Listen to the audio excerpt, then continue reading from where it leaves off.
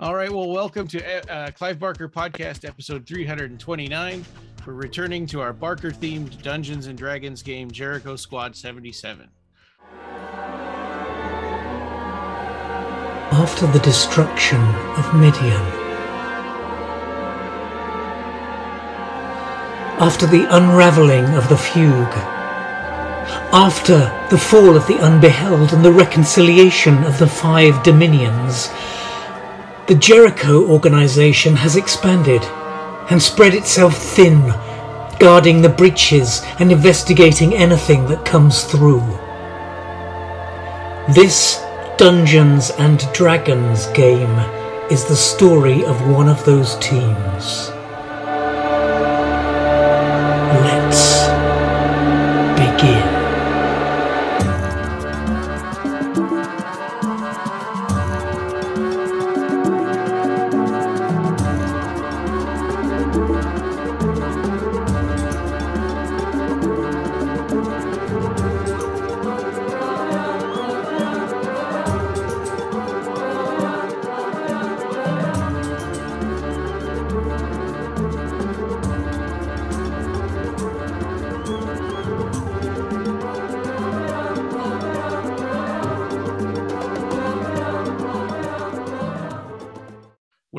Left the group, they had battled and negotiated their way through the 9 levels of Gregorius's false hell, where they became which had become infested with real denizens of the Gulfs.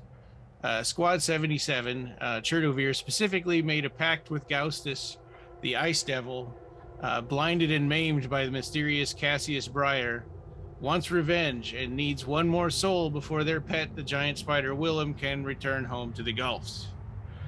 And so you guys have stepped into the express transport, and you're headed back to your home base in Ezorderex. All right, and I think we already rolled for this last time. You guys made it safely through the Innovo, and you arrive back, and you see that Bentley is waiting there for you. And he says, "Hey, what is that? You've picked up a creature from the Innovo." He's pointing at and he starts pointing his gun at Willem. Hey, it's fine, Bentley. It's fine. It's I'll explain it to you later. This is we picked this up in our last adventure, and it's fine. It's safe.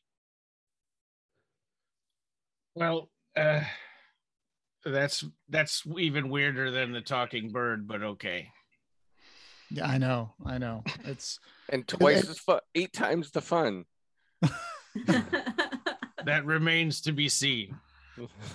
I put my soul on the line, and I'm, we're gonna be. My brother has a debate that is happening with Cassius, so we're gonna think about that, how we're gonna do that. He wants to talk to you about that. He's headed over here now. He should be here in about an hour. Okay, sure. I guess we can have breakfast. Well, I like the sound of breakfast. It's nighttime now, but if you're hungry, we can eat. I know that the time difference has probably messed you up, and you've been gone for several days. Yeah, we've been Dominion lagged, I guess. Understandable. So what have you been watching? What movies have you been watching? The Thomas Crown Affair. Again? Yeah. Wait, that's all you got. It never gets old. Yeah. I didn't want to watch Stepmom again. Oh, Bentley, you and your VHS tapes. I'll bring over a copy of Halloween 3 for you. Oh, yeah, I haven't seen that one.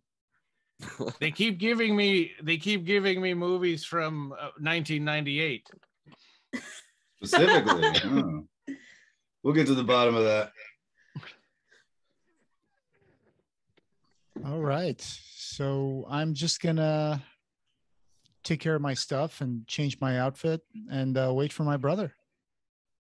And Bentley starts preparing some waffles. Awesome. Is there anything anybody else wants to do while you're waiting? Definitely squish Willem into a seat at the table in the kitchen. Okay. Because if I remember correctly, it's kind of a cramped kitchen, and so just stuff, Yeah. This is where you sit, and then I'll sit on the table. We'll have to introduce him to waffles. I hope he's not in the diabetic. Thomas Crown affair. He's never going to want to go back. We won't even have to do this mission. That's right. It's like, screw the golfs. I'm staying here. You can just live in the basement. We got Disney movies? What? Yeah. We don't have anything like this in the Gulf. Yeah. So you do notice that while he's kind of making stuff in the kitchen, he keeps kind of nervously looking over at Willem. He doesn't really want to turn his back on him. Okay, so here's what happened, Bentley. I promised you an explanation. That spider creature is called Willem, and we picked Willem up on the 9th level of hell in Africa. You're not really making the case, Chur. Yeah, I know, Jonathan, I know. But, I promised him an explanation. So this is what and so I made a deal with one of the Gulf's demons. That doesn't sound good. I know, it's terrible, but I have to follow through with my promise, and I think we'll be all right. So right now they're an ally, so they're just here to make sure that I fulfill my promise. And I feel like you're leaving out some important information, Chur De Vir. Yeah, what is your end of the deal? That was deliberate. I guess it's a hard thing, but I promised the Gulfs that we would provide them with a soul, because otherwise we wouldn't have been able to leave, because the portal, to be closed, it involved switching 3 souls for the 3 creatures of the Gulfs that were going to be sent back. So I closed the portal. It's all good. There were 2 damned souls that we offered, and then there was 1 soul left. So I put my soul on stake here. So don't worry about it. I'm taking care of it. Why didn't they take you right then? Well, because I promised them I would get them another bad guy soul. Equal or lesser value? Yeah. Something like that. Yeah. Let's say that. So who do you have in mind? Well, we deal with a lot of bad people, so eventually I'm sure that someone will come up that we can offer to the Gulfs. I know it's not exactly something I'm proud of, but we had to make a deal, otherwise Ralph would have been taken, and I want to, I like Ralph. I don't want him to sacrifice himself for the team. I think we lost enough Jericho Squad agents already. So, I mean, the whole squad over there in Africa was destroyed, eradicated. Only Tressa was left. So, well, it would be easy for me to get judgmental, but I can't because I wasn't there. So, yeah. I imagine you had some tough decisions to make. What was that? What was that? I said, you're leaving something out, dear. They didn't want no parts of me. Yeah. Well, why are you guys so intent on okay, I guess, I didn't say who I promised, because I'm not sure if it's a good idea so far. But listen, I don't like Cassius. I think waffles are a great idea. Yeah. You don't need to explain yourself, Chur De Vir. They're almost ready. Are those waffles Willem's almost with done? Me. Willem's fine. Willem's not going to eat anybody. Yeah, it's fine. Believe me, if he wanted to eat us, he would have. Yeah. I think he's pretty beholden to his masters, so we should be okay. His masters want 1 more soul. Right. Yeah. Yeah. But so far the portal is closed and Willem is the only one left behind. So we can deal with the situation when the opportunity arises.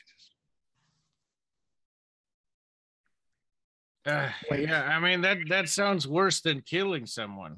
But well, I mean, do you have any assholes in mind, Bentley, you want to get rid of? I mean, not really. Not like that. Okay. What about Pancake and Bustle? Just both of them. Oh, they're turning their lives around. Mm-hmm. Yeah, I'll believe it when I see it. Yeah, we had an adventure, me and Musette, we had an adventure on the road that I would probably disprove that they're changing their life around, but okay, that's fine. You mean after we recruited them? Yeah, it went on, you remember when we first got here, we had fought a Nulianak and some cultists, and then those guys tried to rob us in the middle of the road, but it's all good. That was before I met them, though. Okay, all right. So they're turning their life around, so that's fine. I think so. They're helping us procure goods for the store. Sure.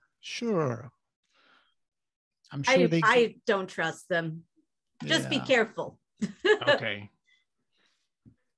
And like I said, we can always just throw them the gulfs in case anything happens. Wow. That seems harsh. It's a harsh world. You're so good-natured. You're so good-natured, Bentley. I mean, I think it's the wholesome movies that you watch. Well, honestly, I've been feeling pretty down learning these things that we've been learning about Cassius. I thought he was my friend. Yeah, Cassius sucks too.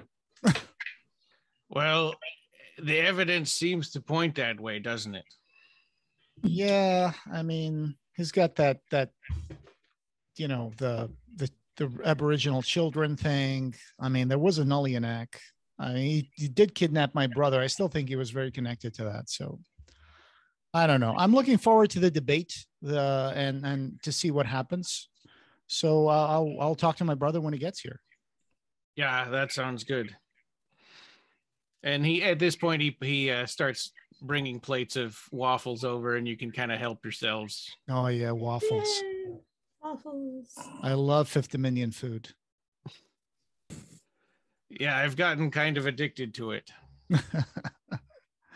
Don't have too much syrup, Bentley.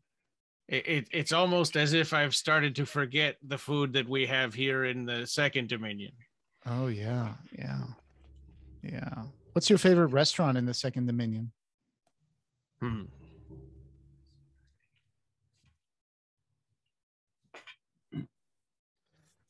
Well, there's a place, and I forget the name, that has pretty good ice cream. So I think, they're just down the road. I don't know why I forgot their name. Okay. But they're just down the road. You don't need to remember their name. Yeah, you just walk I'll go over check there. the dumpsters out and give you a full report. Yeah. And so while you're eating, Drovo arrives. He comes in. He comes down the steps and sits down with everyone. He says, "I'm glad to see that you're all safe."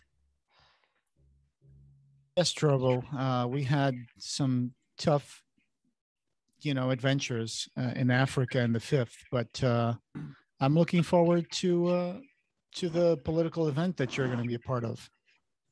I wanted to talk to you about that. So there's a couple of things. First of all, of course, you're all invited.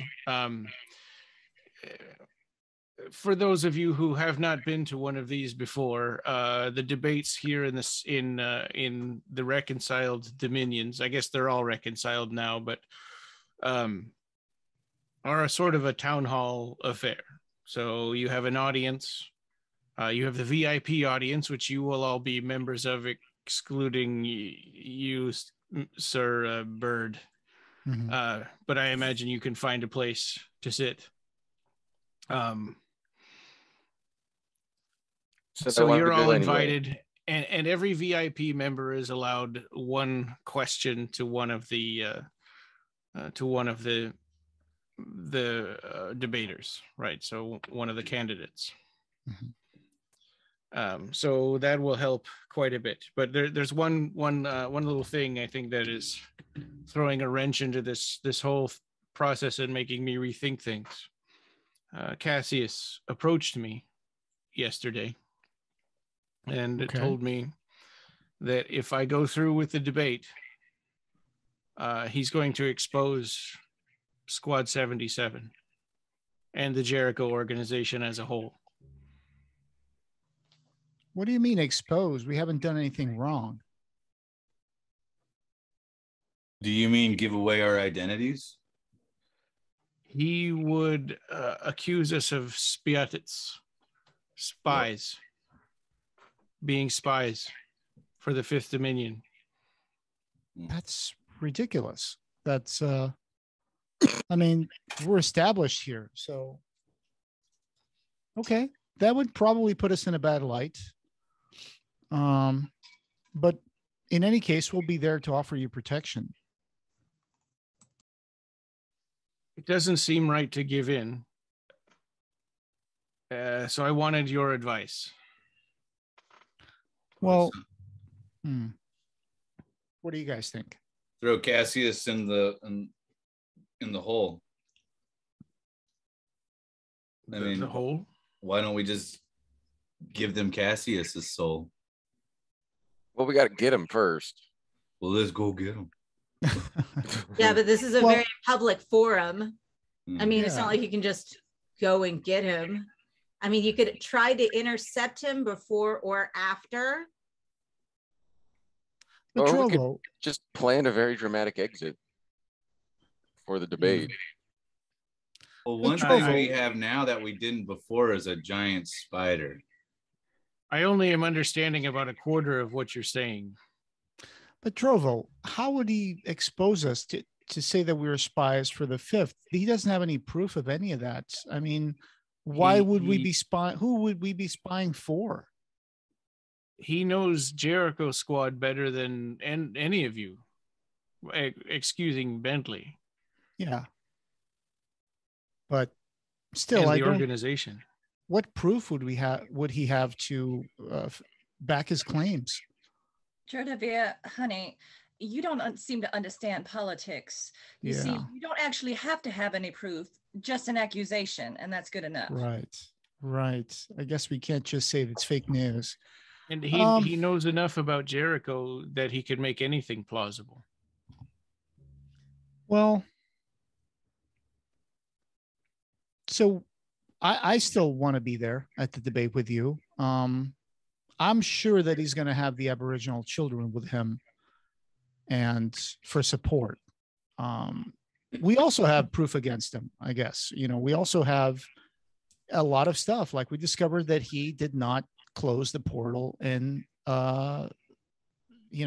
Gregory's Folly. He actually left it open. And that's why he was allowing the Gulfs to bleed into the Fifth Dominion. I had to go in and close that, and he lied to Tressa. You know, he lied to her. He said the portal was closed, and we also have a counterclaim that he's been behind a lot of seedy stuff. Well, then we better accuse him first, because otherwise it's going to look like we're reacting. Difficult to prove. Well, I talked to Tressa. She was there. I mean, Tressa would be a witness to prove the actions of Cassius were not in good faith. Yeah, is Tressa busy right now, or can we call her and maybe get some more information? Because she did deal with him directly. Bentley says we could call her and ask her to come over if we want. Yeah, I guess the thing is, if he blames Jericho Squad of being spies, he would just waive and dismiss Tressa as being part of the conspiracy. So we do need to make our case properly if we are to accuse him of anything or make a counterclaim to that. I'm sure he's not if he going to never says anything. I mean, we don't need to debate him at all. Like, yeah. Well, Drovo, what are you going to debate him for? Well, no, he's threatening to expose us, but I mean, there's. You mean what are my talking points? Yes. What are your talking points going to be about? Well, As you know, the open seat is for the representative of the First Dominion, and that's largely a figurative spot, but it's also sort of the moral compass of the council, right? Mm-hmm. It's the most spiritual of all the dominions, and in that respect, it should be held by a Yordanova, right? It was vacated by a Yordanova when she died. And you know, the person who filled that seat was Kulis Su Arai. She was old even 30 years ago. So she just recently died, and that's what caused the seat to be open. Mm-hmm. But this is a relatively new government since the fall of the autarch. But the idea is that you have one representative of each dominion, and they form a council of the Imagica. Right. Yes. So what you're saying is that Cassius is threatening, if we attend that meeting, that he would draw accusations on the forum about us being spies for the Fifth. That's right. Yeah, that's what he said. He would tell everyone about Jericho and that we were there to spy. Which it's a sort of half truth, right? I mean, the Jericho Squad 77 is here. It's a Fifth Dominion organization, and they're here to watch to make sure that there are no threats against the Fifth Dominion. Well, but we have the freedom. Jericho has the freedom, right, to look at all kinds of threats to anyone. Right. I mean, if it's a democratic process, we have the right to be there. It seems like he's just trying to blackmail us with false accusations, which right off the bat tells me he's not to be trusted. So I would say let's go there, because remember, if he has the support or he is behind the Aboriginal children, and he also has a Nullianak along, who knows what he could do, right? So we should be there to make sure. He's already tried to force you once to sign a document saying you'd renounce all political activity. So clearly he's going to stop at nothing to enforce his way. So he's definitely not, to be trusted. So I would say let's go there anyway. If he launches any accusations, we can defend ourselves in any way we can. And I mean, we're here to protect people. We're not here to spy on anybody. It doesn't make any sense that he would, tell us that we're spies for the Fifth. We've been reunified with the Fifth. I mean, there's commercial trade and relations with the Fifth. I mean, I don't know what he would claim the purpose of spying would be for. So I say we go. Okay, I'm with you. Bentley. Well, it's not an either or option. I mean, it's not just go and deal with his accusations or not go. I mean, we can go and he doesn't know we're there. We can make it so he never gets to the debate in the first place. I mean, we have other options. Bentley kind of looks up from his waffles and says, I have a hard time not thinking that he's bluffing. I think he wouldn't do that to us. Well, Bentley, I know you have a very optimistic good nature. But in this case, I mean, look, the evidence is really mounting against Cassius, right? I mean, he left the Gulf's portal open in Earth on the 5th. He is connected to the Aboriginal children who try to kill us. They try to kill us. They try to kidnap my brother and force him to sign, a blackmail, document so he would be off the political race. I mean, he's very mysterious so far, and I don't trust him. I mean, he's not a part of the Jericho Squad anymore. He's doing his own thing now, and he's got his own agenda. So I'm sorry, but Cassius is not a good guy. Well, maybe now that Ridley is coming, maybe she can, she's coming a day early. Maybe she can help sort this out. And then when Drovo says this, Bentley goes, I forgot to tell you that Ridley Masters is coming. She's the representative of the Fifth, and also kind of a high up in our organization. Okay, that's good. She'll be here tomorrow. So the representative of the Fifth is a high-ranking Jericho official. Yeah, they don't know that. So maybe they've got a point. I mean, they don't have a point. The Jericho Squad has completely infiltrated every aspect of the interaction between here and the Fifth Dominion. Well, am I a spy? I just kind of want to look at politics are a little bit over my head, but let me put it to you this way. We're not the baddies, guys. Most people in the Fifth Dominion don't even know that the rest of the Imagica exists. So the pool of people to represent the Fifth Dominion is a very small group of people. Whatever, they could just grab some kid, make him eat some acid and tell him it was all a bad dream. I like that idea. I would also like some acid. That sounds like murder. Acid won't murder you. It's a Fifth Dominion thing. Next time I come back, I'll show you. Oh, this is different. Bentley, can you want to make people? I just exposed myself. Yeah, I mean, you guys over there. It's great. I flew to the sun. I mean, Zoe, you're a good person. I mean, you're not a spy. I mean, obviously, and Bentley, just the fact that Cassius is threatening my brother to lie about Jericho is pretty much proof that he doesn't have any good intentions, right? I mean, come on. Do you accept what Cassius wants to say about Jericho, that we're spies for the Fifth Dominion? I mean, come on, Bentley, snap out of it, man. He's not your friend. I don't believe that we're spies, but well, it depends on how you look at it, right? Yeah, I was gonna say. Sorry. We are and we aren't. Yes, we're spies, but we're not a threat. We're not. Okay, how do you say we're spies? We're not spying for anybody. We're not part of any conspiracy. We're protecting this world, right? I mean, I've heard of the Jericho Squad now that I've had a chance to talk to people. It looks like we just kind of help solve situations, right?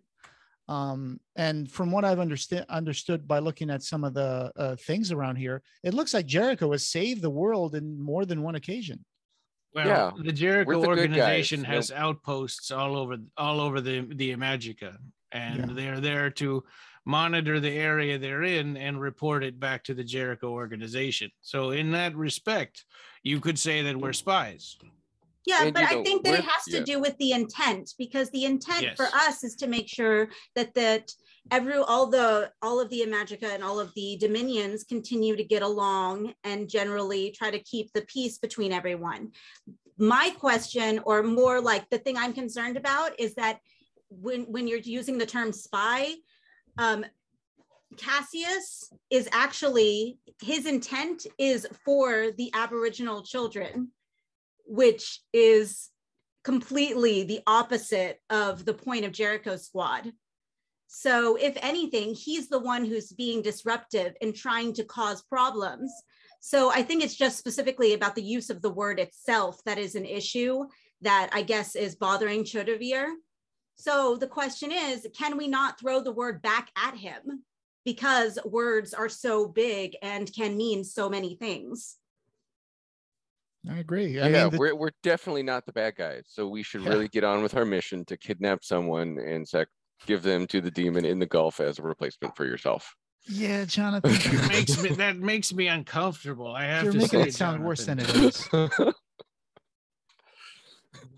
Okay, I get it. Meanwhile, we should keep tabs on everyone else. Drovo says, is he joking? His political what is career through clandestine acts. Right. Yeah, it sounds bad, but really we're actually, by getting rid of Cassius and by giving Cassius to the Gulfs, we're actually still upholding the values of the Jericho Squad, because he's trying to destroy it from the inside. Yes, he's a threat. He wants. It was self-defense. I had to send him the Gulf. Exactly. He made a deal with the Gulfs first. I'm just, And also the reason why Bentley is because he blinded one of the members of the Gulfs, and lied to them. That seems excessive. So I think what we've established is that we're not going to win any sort of argument on the merits here. Yeah.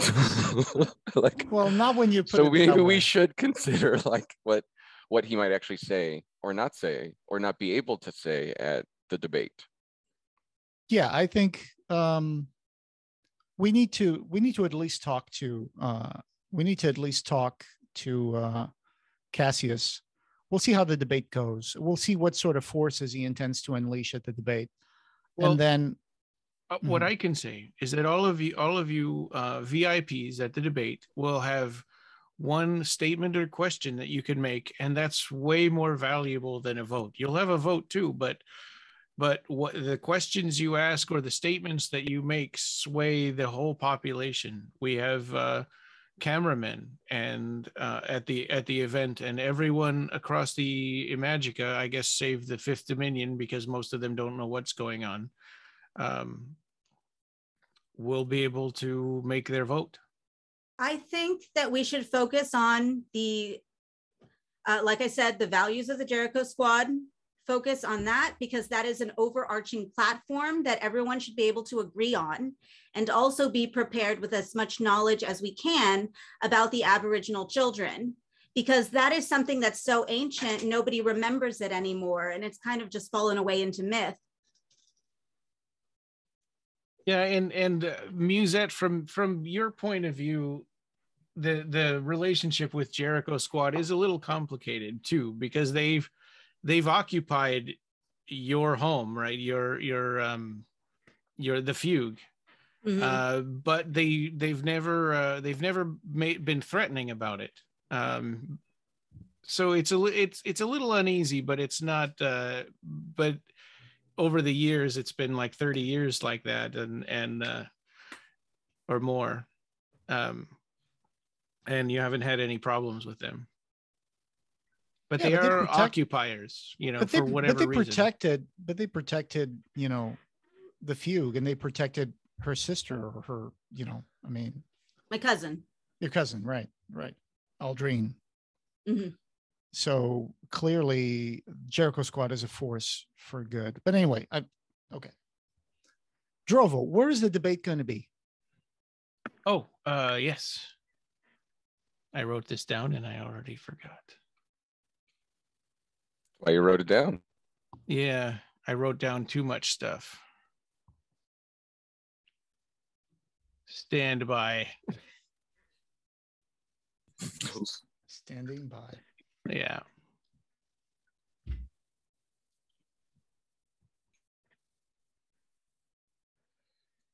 But I bet, Drovo, you have a lot of to do before the debate. So we will figure something out and let you know.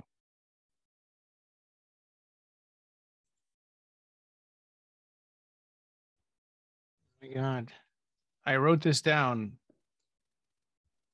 I spent a lot of time going through the Imagica, the index, or not the index. What do you call that? The glossary thing at the end. Mm-hmm. Well, you did anyway, come up with it, so. There's an audience chamber in the castle of the autarch. Okay. That used to be a performing arts center kind of a place, and it has a name, and I cannot remember what it is, and I'm having trouble finding it. I know I wrote it down. Is it the Pivot? No. Oh, okay. Never mind. And these days it is used for that somewhat, but it's also used for political stuff. It has a stream running through the middle of it. Oh, I see.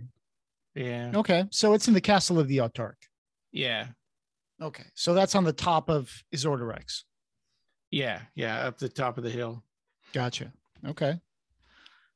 Complicated, a lot of security. Yeah, so we'll see how that goes. Definitely a lot of places that we could exit if we need to. I remember the Palace of the Autarch has a lot of terrace balconies and stuff like that. It's called the Sescordium. Okay. Yeah. Okay, real quick question though. Should all of us go in or should some of us stay on the outside? That's We don't have to figure that all now. I'm sure has to brush up on his talking points, and we can probably figure that kind of stuff out. And he said that Jonathan, breakfast. you can't be in this meeting. Was that what you said, Drovo? That Jonathan cannot be there? Well, your giant spider I don't friend vote. I don't have hands. and the talking bird might be a little hard for me to explain why they are VIPs. Okay. Well, they seem to hang out together pretty well, right? So I guess they can wait outside, or maybe they can hang out in some rafters. They can be placed strategically. Watch from afar. It's an open air auditorium. Oh. So there aren't rafters, but they could go. There's a general audience up in the upper area around the outside. It's like a coliseum in a way. Will they check us for weapons of any kind? Yes. Yeah, they will. But your Edamec silken sword, they would never take that away from you. It's a symbol of our culture. Okay. So we may have to find a way to smuggle something in there just in case. They do a cursory check, but they're not thorough. Okay. Do they magically have a magical suppression field at the debate? Do you know how to do that? Oh, no. You're asking me if there is one. Yeah. No, nothing But like that. How common is how common is just guys in the street using magic? Is somebody going to worry about it, or is that going to be kind of a surprise? No. Magicians are held in high regard, and they're rare. Right. In fact, having this many magicians in one room is like a miracle. But that's what this organization is about. Yeah. So I mean, like, Zoe, you're the one who relies more on daggers and automatic pistols and spears. It might be hard for you to be able to sneak any of that stuff in, but I mean, I'm sure you have your ways to at least get a dagger in there. That's fine. I got magic. Yeah, you do. You have the guiding bolt and the. Well, and also her dagger is a holy symbol. It just happens to also be pointy. Gotcha. So you'll be able to take that with you. Okay. Multitasking. Yes. Yes. Awesome. I mean, I got my silken sword and I have lots of spells because I've been catching up on my spell book. So I do have a lot of powerful spells, and Musette also has some really powerful stuff. And Ralph, you got you got your own stuff. I think we'll be good. We'll be good. Maybe we can sway them into not seeing that we carry at least a couple of weapons in there. That would be interesting. Well, I am talking we can discuss this later. I'm sure. Okay. Not Let's in have front of waffles. your brother, the political candidate. Right. Drovo at this point says, "This is making me a little nervous that you feel like you'll need weapons." Well, I'm just anything's a weapon if you try hard enough. Well, if brother, I had eyebrows, I would be raising my good. Well, brother, I mean, you remember These what waffles are great. Right? Well, I'm about done. What do you guys want to do today? Yeah, I would say I could really get outside. What? Yeah, you can take Willem with you. Show them around. If you want to discuss with me any questions that you want to ask at the debate, I'd be happy to kind of workshop those with you. Well, definitely. How would the Second Dominion people feel if they knew that Cassius is in touch with a Nolianak?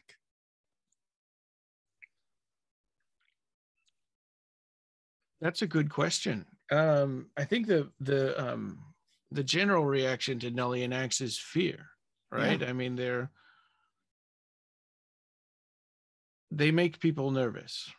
You remember what they did to you, right? So I think that would be a great point to, if things get ugly, we can always bring up that his connection to the Aboriginal children and the fact that they have a Nullianac, which we all thought were dead, means that there's something going on that he's involved with that people probably wouldn't like to hear. Troubling. Mm-hmm. But remember that the Nullianacs used to be considered holy. They're the army of the unbeheld. Yes, but we know that for a long time, the autarch was destroying a lot of stuff. He was like waging war on cities for political and religious reasons, and people weren't down with that. I mean, you remember a lot of the atrocities that were committed, and under the goddesses, it's been pretty good so far. I agree. I don't think people want to return to that, but I mean, there's always people who think the old ways were better, I guess. That's what troubles me the most. And but you I still think haven't, because it's not in recent memory. Yeah. Every time you get farther and farther away from something like that, people just forget, you know? It was 30 years ago now. Yeah, there's whole children, there's a whole generation like removed. It doesn't take long for people to forget, or anybody to forget. Yeah. Well, so what other talking points are you thinking about? Well, like I said, that Yordanova has always been on the council, and that's the way it should be. That's a rather populist, traditionalist way of like going about. What do you intend to do to offer the people if you become the representative of the First Dominion? I would honor and keep and keep us in good stead with the goddesses, particularly Uma Gamagi.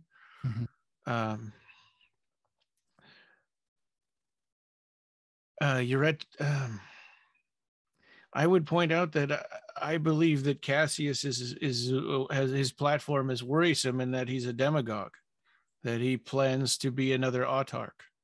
Yeah, I mean, he is kind of a nativist and an isolationist. I don't think he wants to maintain a unified Imagica.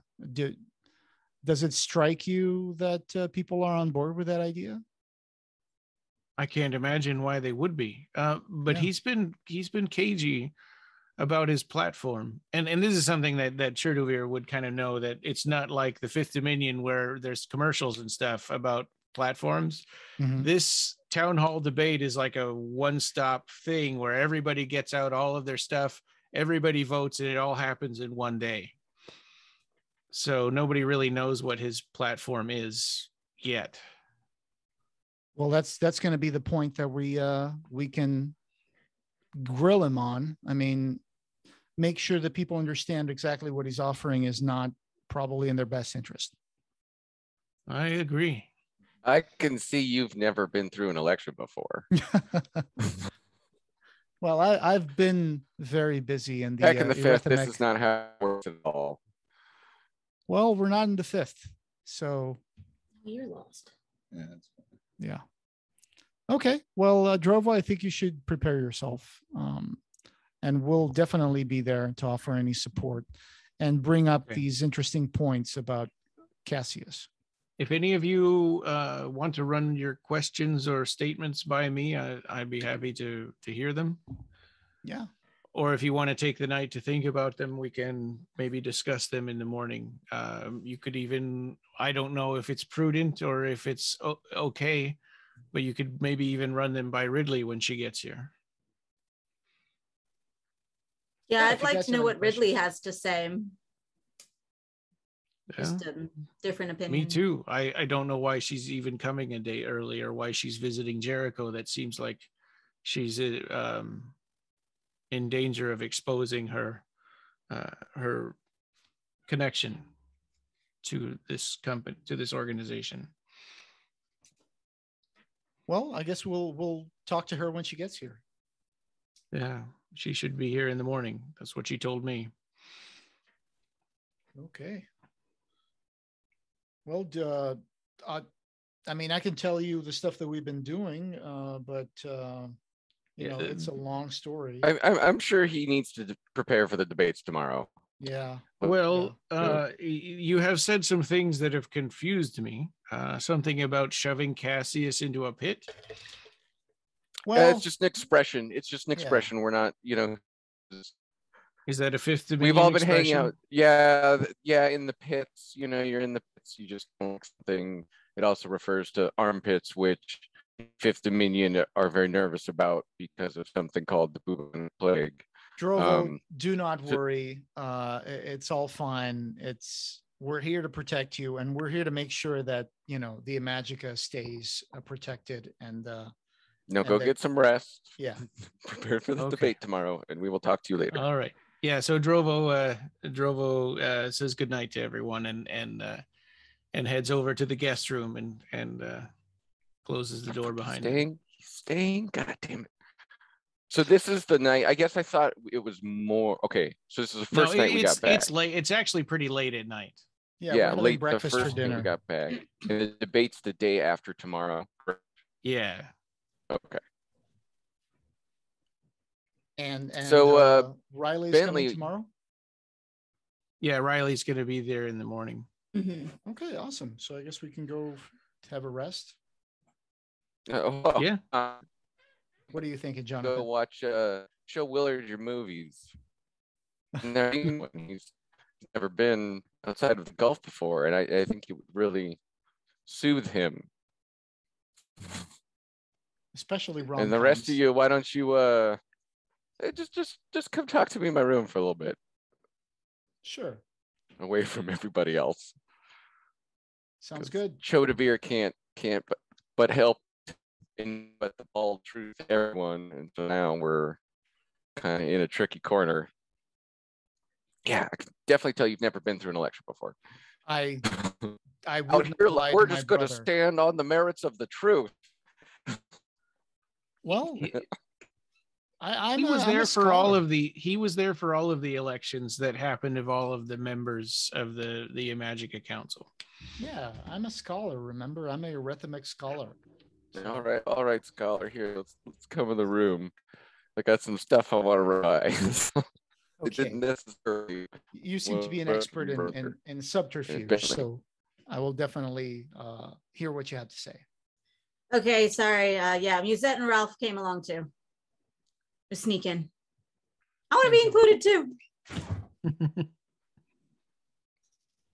I guess the first thing to establish is our goal. Like, are we trying to kidnap Cassius? Is Zoe there or not? Because Zoe hasn't said anything. Okay, Zoe's not part of this meeting. Oh, Zoe's still eating her waffles. Okay. Okay, copy that. Don't eat my waffles. With a plate of waffles in the room. Okay, cool. I'm really distracted now. We're all a part of this meeting. Sorry. Waffle. We're listening.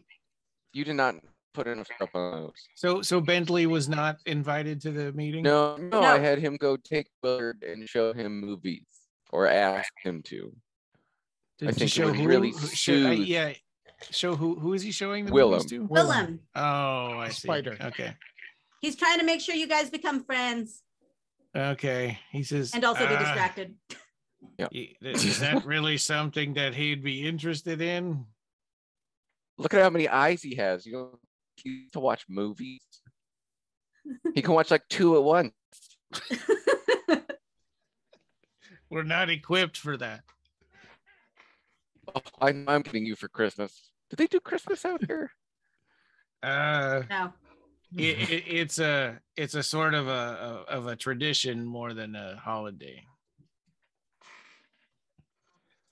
Brought over from the 5th. But I really think Willem would get a kick out of the Tom Brown affair.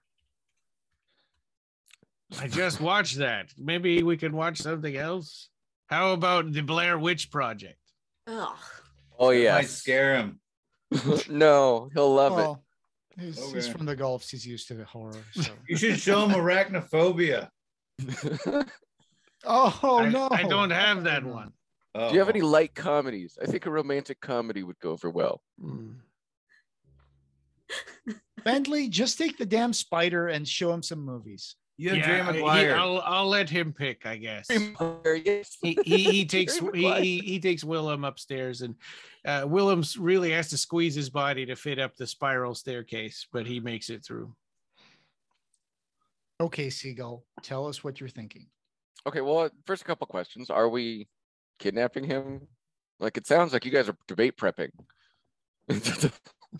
and getting ready for, like, the election on its merits and starting a political movement. And I thought we were kidnapping him and giving him to demons. Like, That's what I thought. maybe to make sure we're on the same Yeah, page. but it's a pretty delicate subject because we're discussing this in front of Drovo, and Drovo is his direct political opponent. I mean, we can't have him implicated in any sort of plots.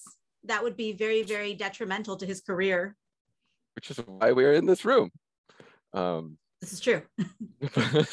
Okay, look, I'll just say my stuff and then you guys can say what Sure. you think.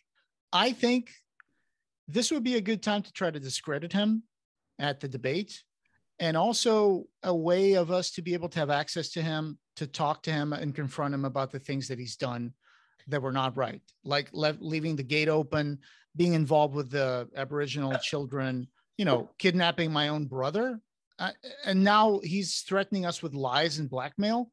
We really need to confront him about this and Though, or do we just go into the gods?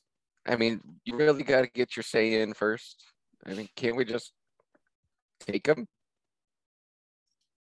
Well, I would love to have a meeting with him at least. I think having a meeting with him is going to be like talking to a wall. He's going to do what he's going to do. And he's Right. and if you try to expose it to the public, I don't think anyone's going to believe what we say, whether we come out first or second. Yeah, Yeah. I believe Cassius has much more experience blackmailing and navigating the politics we do, whereas we have a certain set of skills, and maybe we should lean into those set of skills instead of trying to politics 2 days. Okay.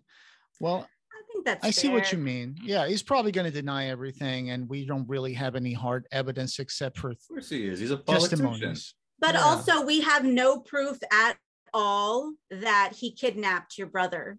Yeah, I mean, we have a hunch. We have Yeah. a hunch, but we never got any form of proof. As of right now, the only proof we have about the fact that the gate wasn't closed is Willem. So I guess technically Willem is our most important piece right now that we have. Of evidence. Yeah. Yeah. Asset. Thank you. Yeah. I agree with what you're saying. That's an interesting angle.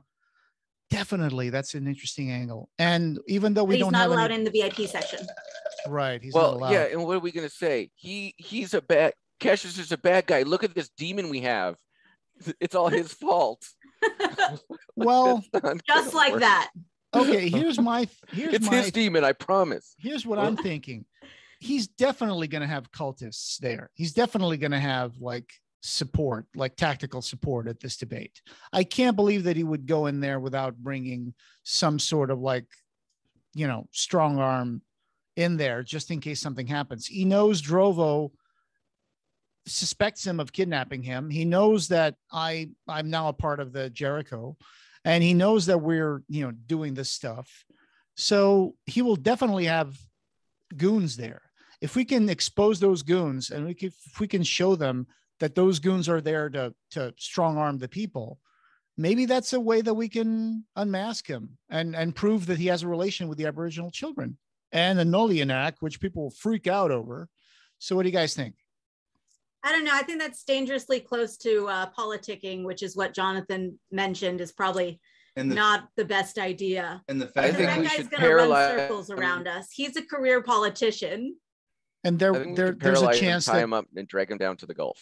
and I guess if we enter combat at the debate, that's not going to put us in a good light, and innocence might Yeah, get hurt. I think combat at the debate and debating at debate are debate are playing where It's because we're not going to like, lose public opinion either way because we're not good at this stuff.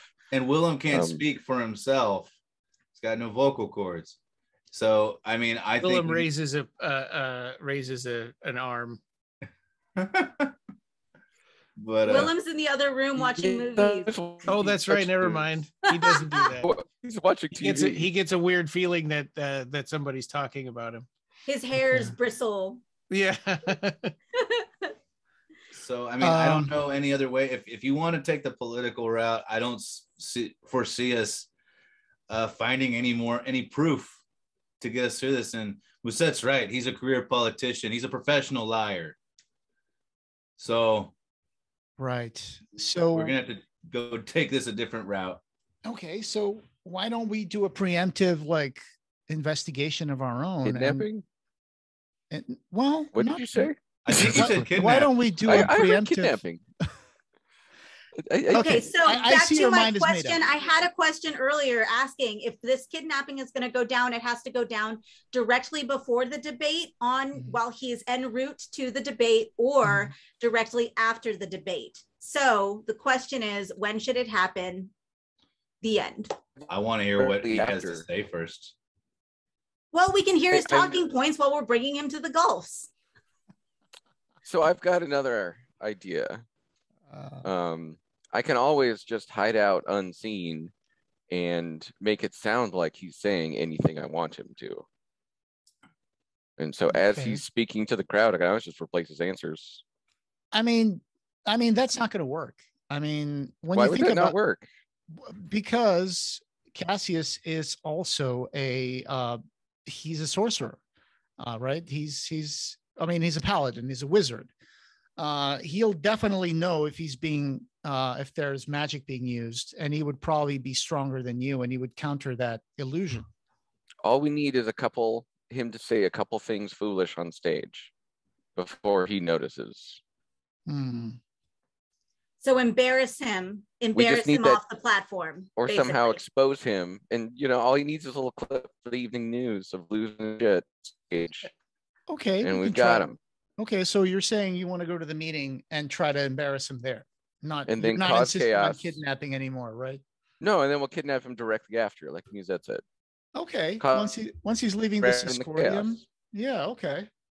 That gives us a chance to know what his tactical, strategy is in terms of having any sort of security there. Okay, I'm in on that one, and we definitely need to talk to Riley as well tomorrow. So it could. He could just use it as proof that the Jericho squads are interfering in fair and free elections by interfering with the debate. You just suggested interfering with the debate. Yeah, well, I did. I'm just throwing ideas out here. We're brainstorming. Okay. Trying to come up with a plan. I just didn't want to do it in front of my brother. Zoe, you're an expert in stealth. What do you think in terms of the operation? What do you need to know in terms of the location to know how we could properly assess the chances of maybe possibly kidnapping him? Well, you've said several times now that the Spider can't sit with us in the VIP section, but can he crawl up the outside? Yeah, it's an open air. He can sit in the general audience, but also, do we know he'll take direction from us? Well, he went upstairs and watched Splash. Well, he definitely is an ally now. I mean, he's been helping us. Don't put too much faith in him. He's an ally until the job's done.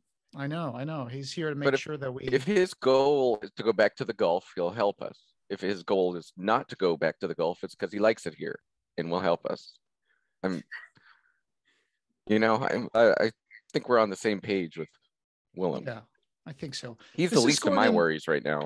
Yeah, the Siscordium is an open air location, so there'll probably be places where he can just, let's not forget, he's a spider. He can walk up walls.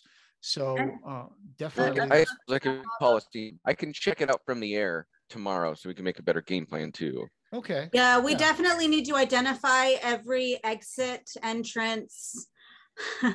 It'll be kind of difficult because I'm sure that there's secret entrances as well. Is it open to the public right now, or is it pretty closed? Do we know? Anyone? So, and I can also do things like create magical darkness that I did that I and Willem can see in, and just create the darkness, run in and grab them, and then leave, fly away. You're breaking up a little, Jonathan Livingston. You said summon some darkness and try to take him? Yeah, just because I and Willem can see through the darkness, I think. Willem can. So you just make it so nobody can see anything and snatch and grab. And okay, and I have invisibility too that I can give to anyone. Interesting. But I think a lot of these decisions need to look at the layout first.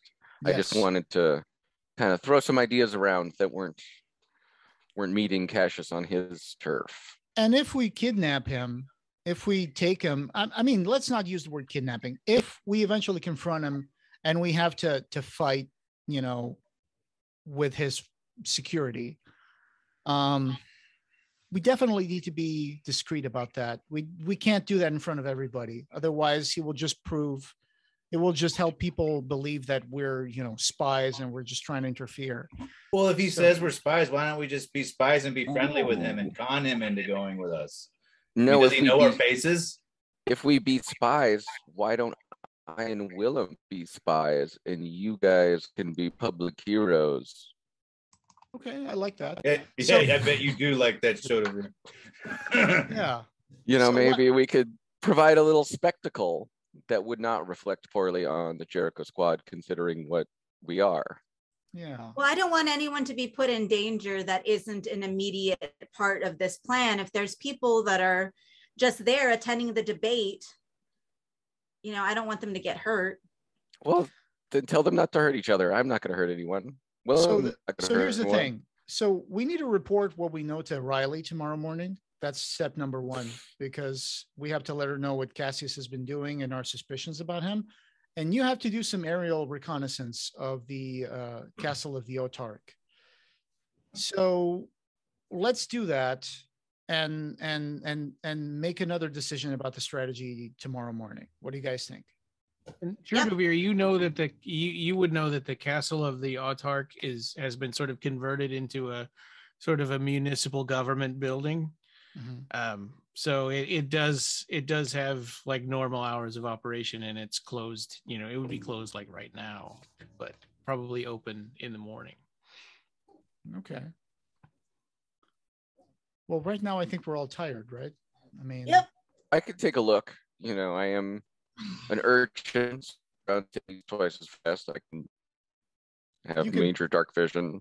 You can probably, and I can fly, so I can just go check it out when nobody's there right now, quickly before we go to bed. Okay, if you pass by, fly over the gate outside of the of Saints, operations hours, I'm sure there'll be a lot of pieces of meat out there that they give to the poor, so you can probably peck a meal out of that. Snacks are always a bonus. Yep. Okay, well, I guess we'll pick it up tomorrow. Yeah. Mm-hmm. Let us know what you find. Bye. So you can click the long rest button on your characters if you want to. Okay. Good. Awesome. Get to double click. Okay.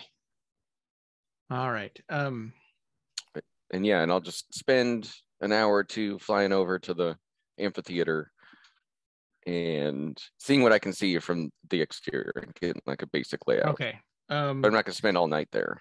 Okay. So, and it's easy enough to find because you remember from the conversation that this castle is up at the top of the hill. So you fly up the hill and you see the only giant castle that's anywhere near there.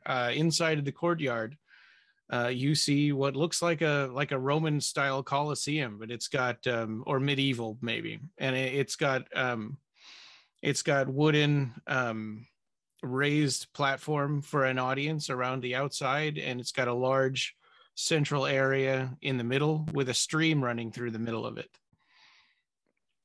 Oh, so they live it's odd to see a stream stream running at the top of a hill. It seems like it's not natural. So they're live. It's a live stream. They live stream all these debates. That's right. That's fine. Exactly. Uh-huh. And the stream like goes under the speaking dais. Yeah, and there's a table. So on one end of the stream, you see a table with 5 chairs in it, and in front of that table there are 2 podiums, presumably for the debaters, right? For the candidates. And across the stream there is a row of benches, and that must be, for the VIP section. So the VIPs get to sit down in the central area, and then there's the general audience sits in the outside. We would bring it up, except that it's got, we're kind of set up for all of the people and stuff. So I got a pretty good idea. I drew it. Okay. And so while you're making your way back, Chur D Vir, what is your passive perception? So if you see on the left middle, there's the senses, and one of them is passive perception. Okay, let's go ahead and do that. Passive perception. Passive perception, passive WIS perception is 16. Mm-hmm. Okay. And where did I put?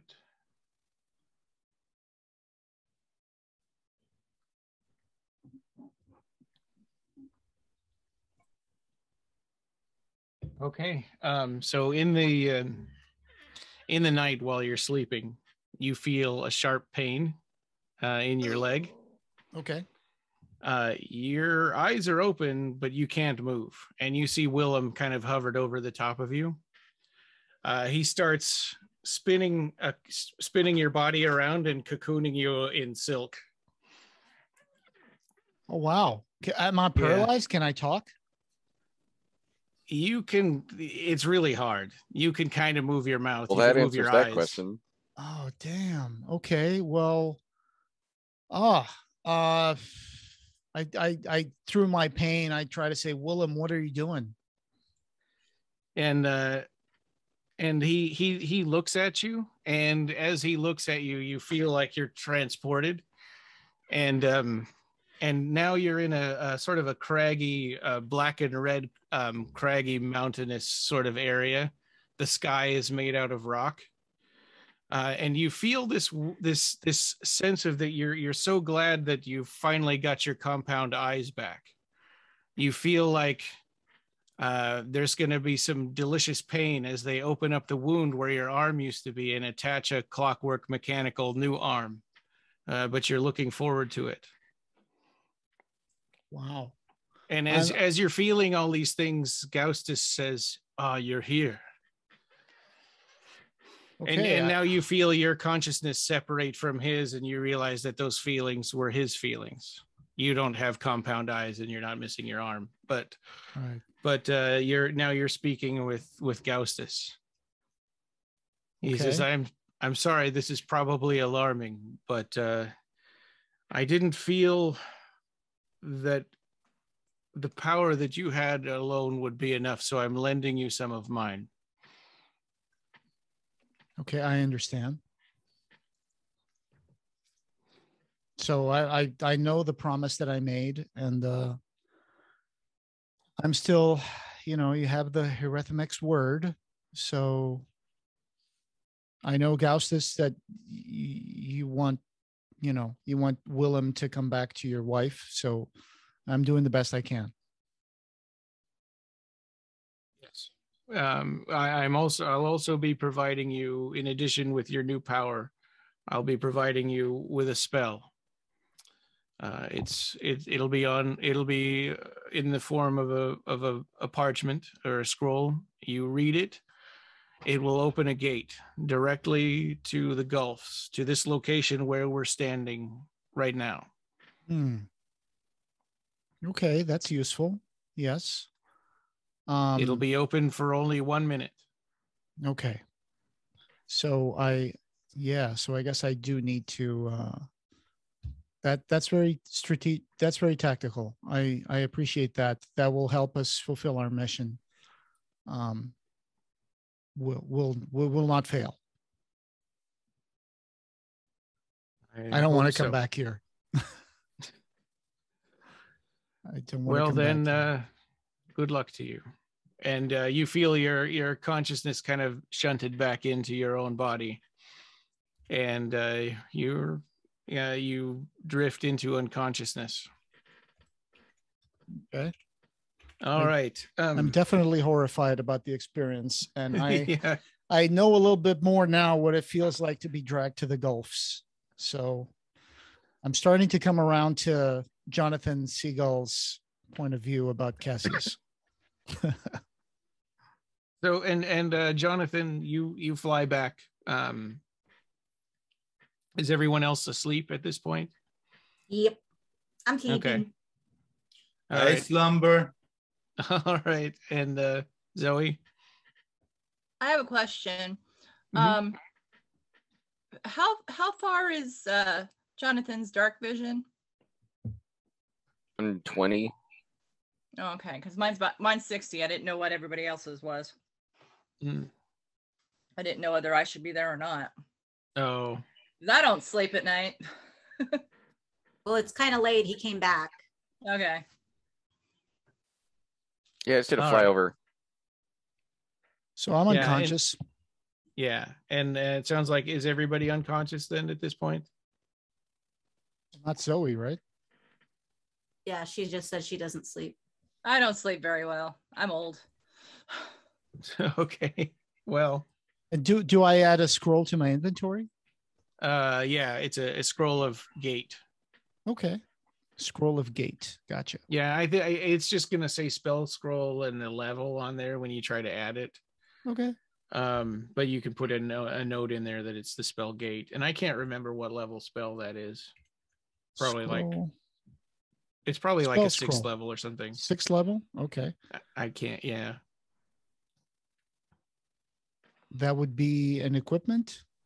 Yeah. Or other. Okay. Scroll. I'm not finding a way to add that to my. And everybody can take a long rest. And I mean, if you're really staying up all night, you would not get a long rest, and you'd take a point of exhaustion. Is that what Zoe wants to do?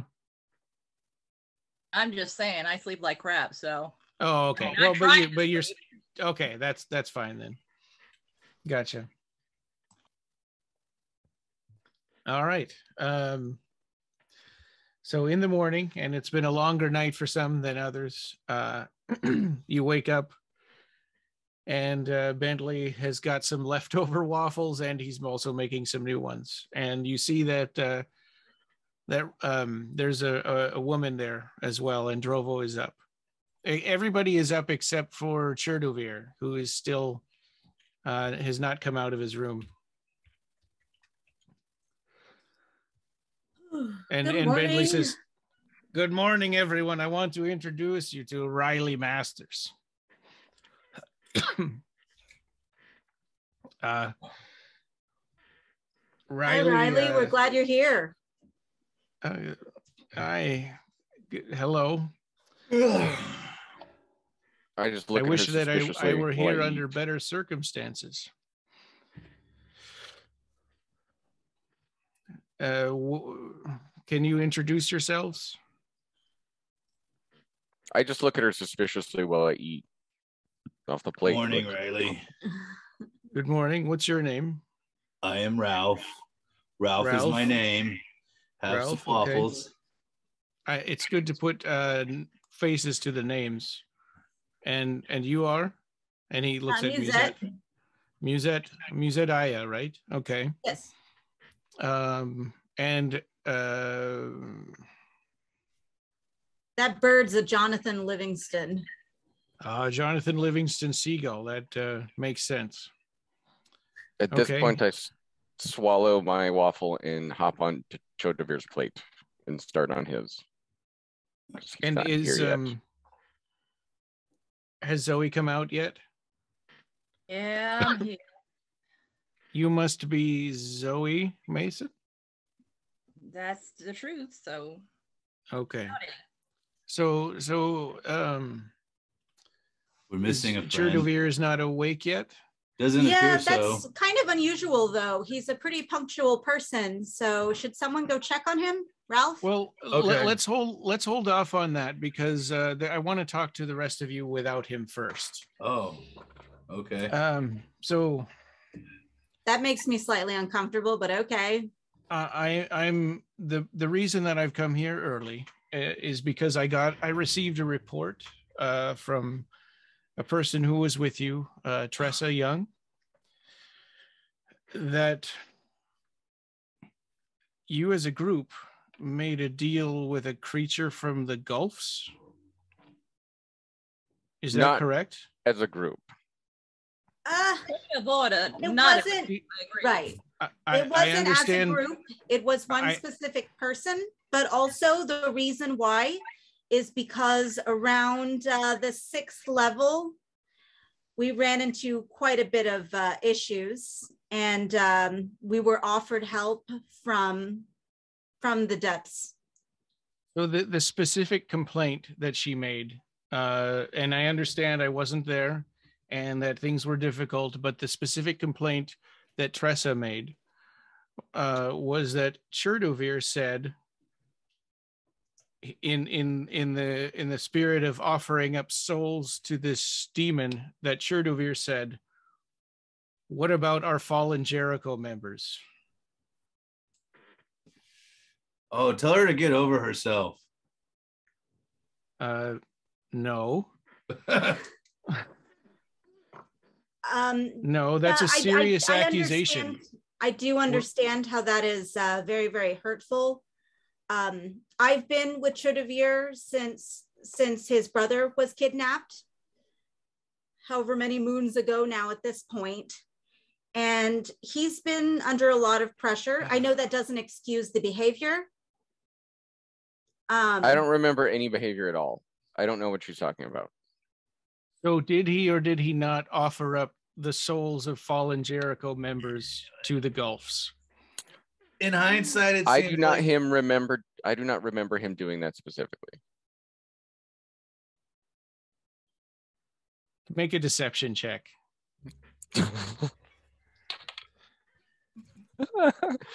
26. Wow. Yeah. Okay. This I can do. Lawyered. Oh my gosh. Okay. She says, really? So do you think that Tressa was lying then? No, there was a lot of demons, devils, people spouting off, brainstorming ideas. It was a very confusing time.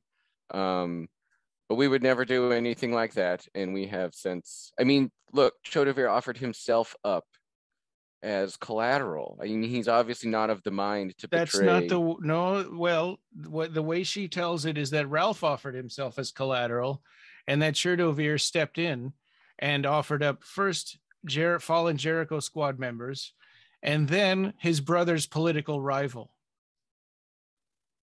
I don't remember him saying anything about fallen Jericho members. So, but you're saying that he did, but you do agree that he offered up his brother's political rival as in exchange. I have not agreed to that.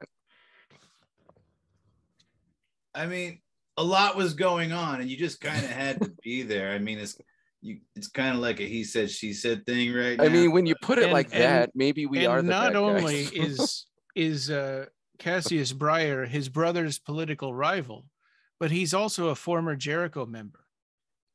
He's also a piece of...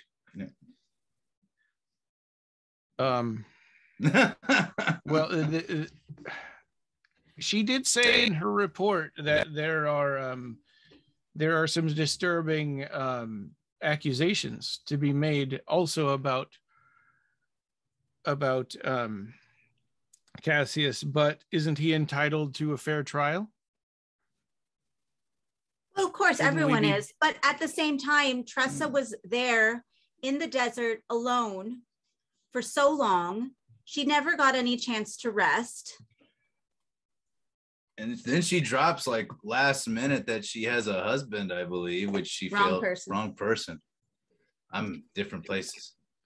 See, look, even Ralph is confused. Yeah. Well, I suppose being in that place would do that to you. Yeah, it was pretty terrifying being there. And it was a very long, arduous journey. And I think it might have, I mean, and we haven't even had time really to sit down and process everything that happened. So to come home immediately and write a report, I'm not really sure if that's the best idea. I mean, I think that's why I'm here. I'll write the report. I just need to get your statements. So I thought that if I talked to you all together, that I could get a cohesive report and this would be more informal, but I could also bring you in individually. Sure, whichever you want. I mean, it was a very confusing time. I cannot really confirm that Chur D Vir offered up fallen Jericho members. It was very, I mean, there was mental fatigue. There was things that I'm sure I saw and heard things that were not real and not there. But as Musette said, parsing those out is kind of, at this moment, is kind of her words were that he said, "What about the fallen Jericho Squad members? What about them?" And Tressa said, "No, you can't." Let's just say Chur D Vir. Yeah, it sounded like he was mourning them. I mean, sacrifice for the greater good. What would you do to Chur D Vir? Yeah, were they not the ones that got to be saved instead of us? Why not the fallen members of the Jericho Squad? Why did they have to finishing their mission? Okay, make another deception check with disadvantage.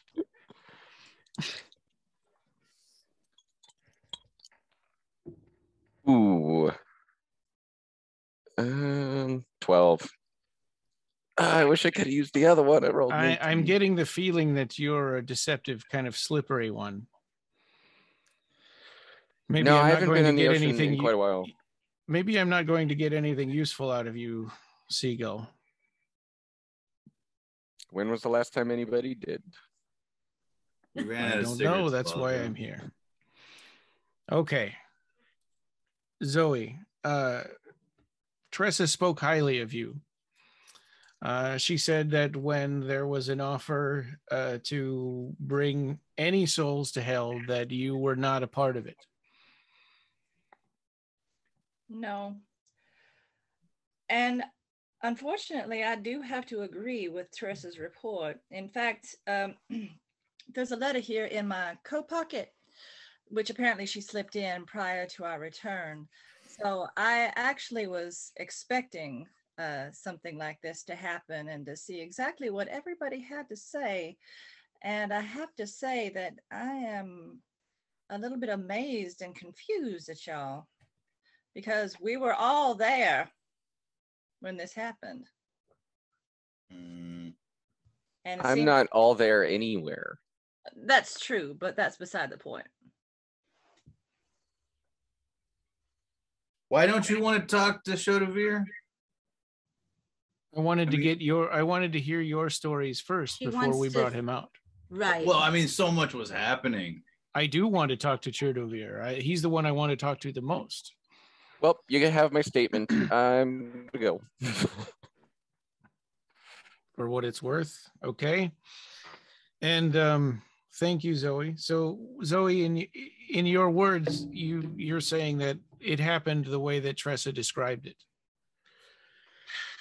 Well, I think we're simplifying exactly what happened quite a bit, but technically, yeah, everything there is true.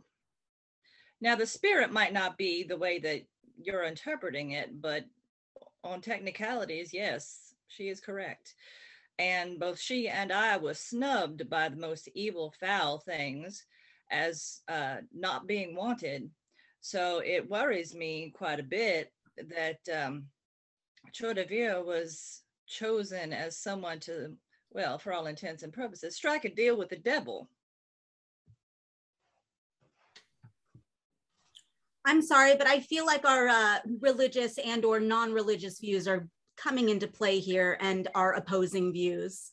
Because what happened is she did not get identified as a heretic, which all of us were just trying to make it through to the end for Tressa, for her team, because they got slaughtered at, I want to say, the 4th level. So just a general reminder, Tressa had already been in that hellscape, fake hellscape, several times. Writing stuff down as you're saying this. So we figured the best way to get through and get to the end, because we wanted to complete our mission, was to play along as much as we could.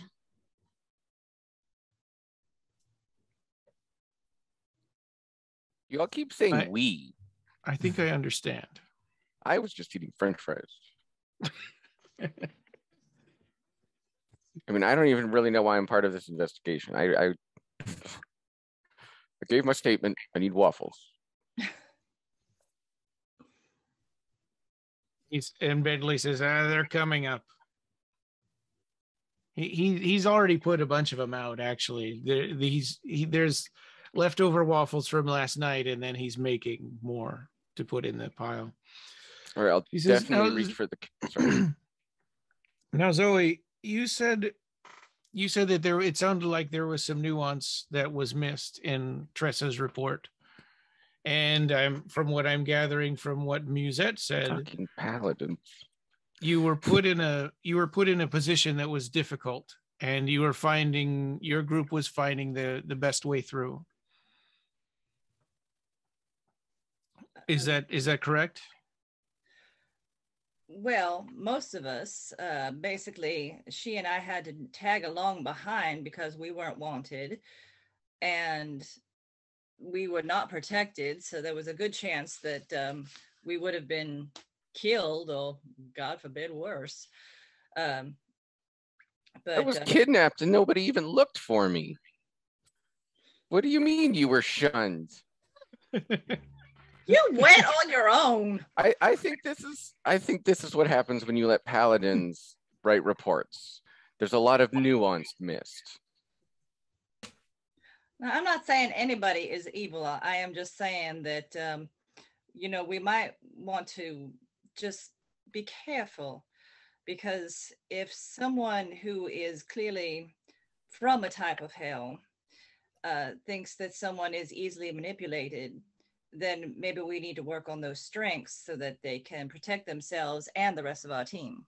But you're only looking through it through your religious lens, and I have a problem with that.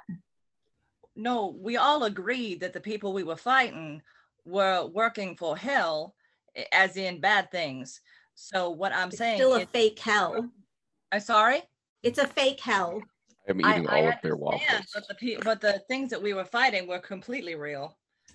They were from the real hell.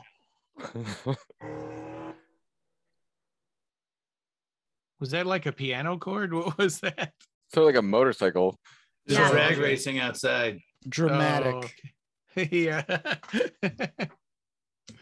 Jonathan stole a motorcycle. She says, now, I don't have this accusation. I can't drive a motorcycle. This accusation is troubling, and I'm here to speak to the character, to report back on the character of Chur D Vir and decide if he should continue to be a member.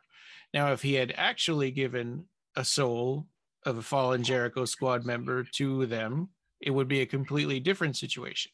Well, he did, and he didn't. Well, then let's drop it. We could, except that I understand that there is now a pact to deliver an ex-Jericho Squad member and his brother's political rival, which seems awfully convenient.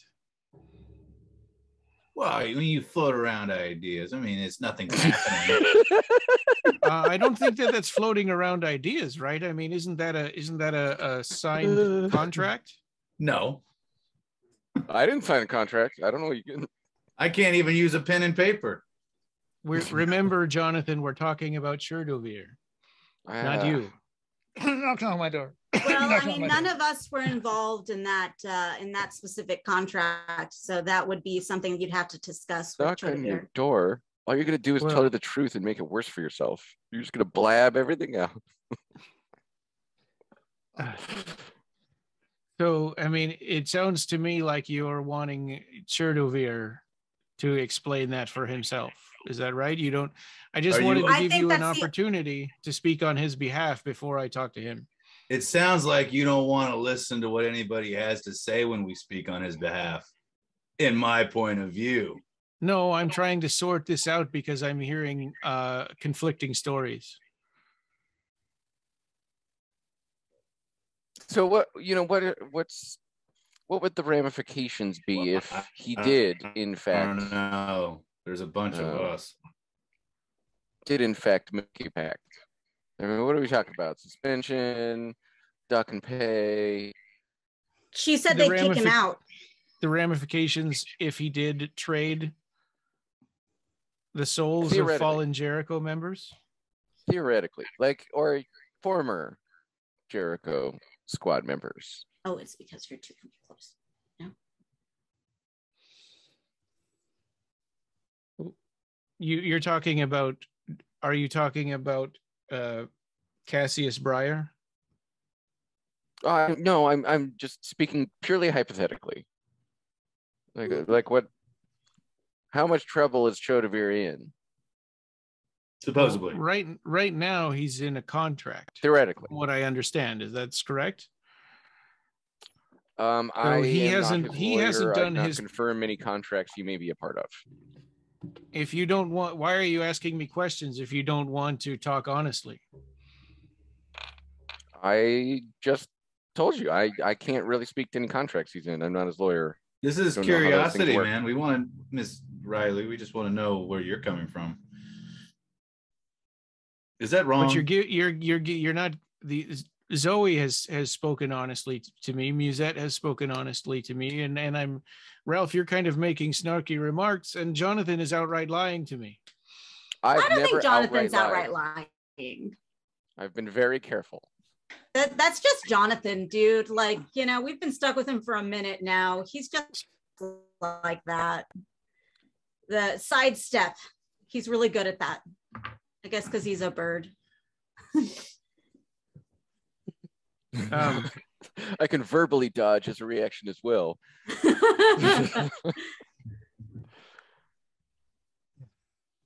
Now look, I gave my statement. My statement was, it was a very confusing time, but you keep pressuring us to try to say something, and I feel like you just want us to throw him under the bus here instead of going and figuring it out for yourself. No. It was confusing. I want the truth. It does feel pretty biased. I have to agree with Jonathan on that end. An insane time. We were dealing with the denizens of a fake and a real hell at the same time. I was drunk on French fries.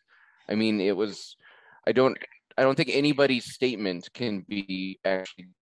I don't think our statements could be possibly accurate at this point.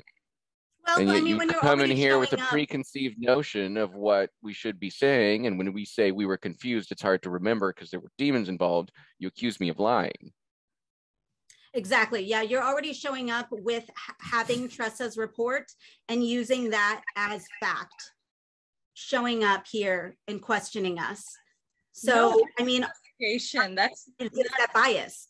No, that's not a judgment.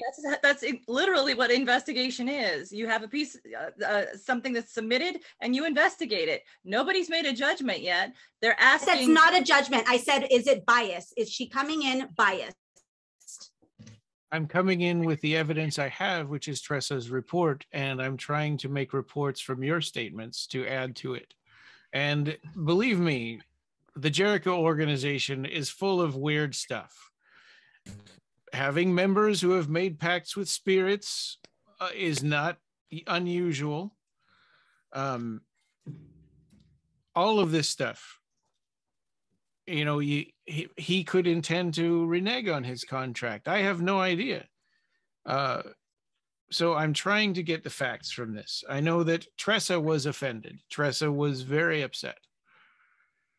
So if he had a contract and then reneged and his soul got taken, would he also be guilty of providing a soul of a Jericho member to demonic forces? Or is that double jeopardy? I think that he would be suffering enough at that point. I don't see any reason for us to get involved with that.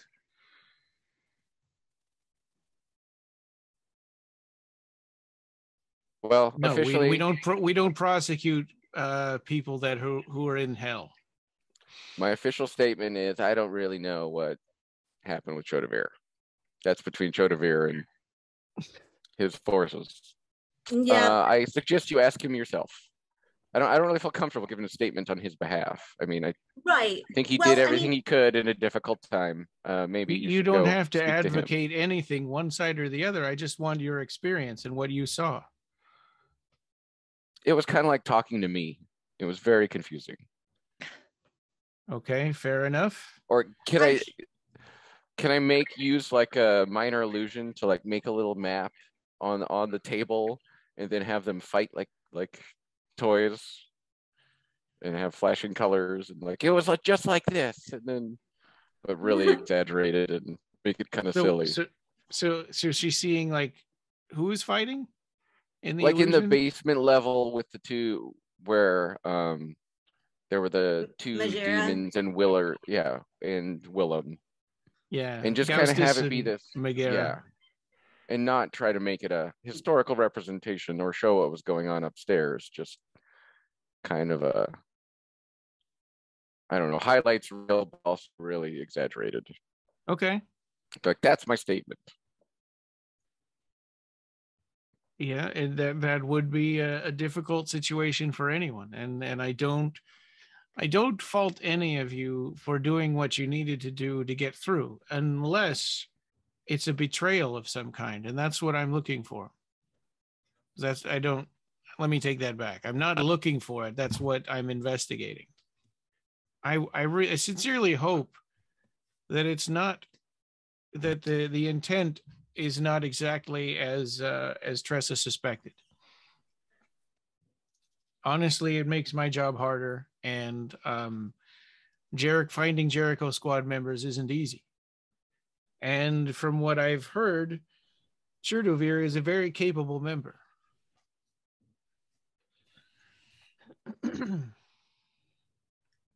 And I thank you for that. I think that's fair. And I apologize for speaking so with so much fervor, I guess we'll say.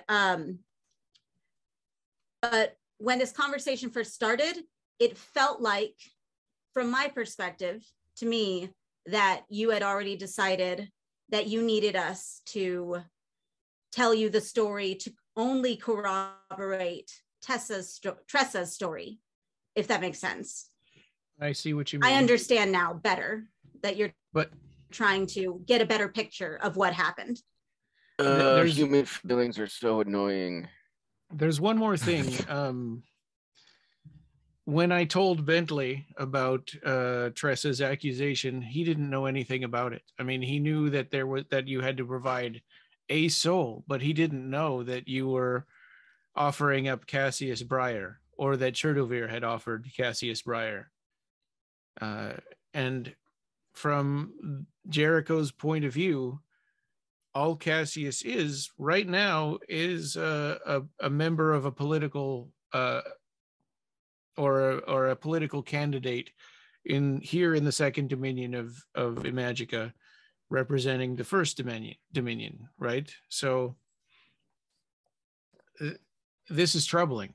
Why was the first person he thought of, or I guess maybe not the first person, but the final person that he considered, why his brother's political rival?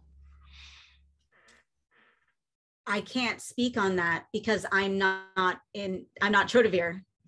I don't want to make assumptions for anyone who isn't me. Well, there are some vague accusations about Cassius Briar, and I acknowledge that, and there have been some inquiries about him, but we don't have any kind of solid evidence that there's any wrongdoing on his part. Yeah, we've heard things, but back to, since I don't since I'm not going to speak on something I don't know about, I don't know anything about Cassius, and I know that there's no proof of anything. So it's just up in the air for me personally. Does this squad have any experience with him? We've not met him yet, or I haven't. Okay. Any of you? Have any of you had any dealings with him or any experience at all that would merit him being damned to hell? No. I don't know. Okay. Sounds like a no.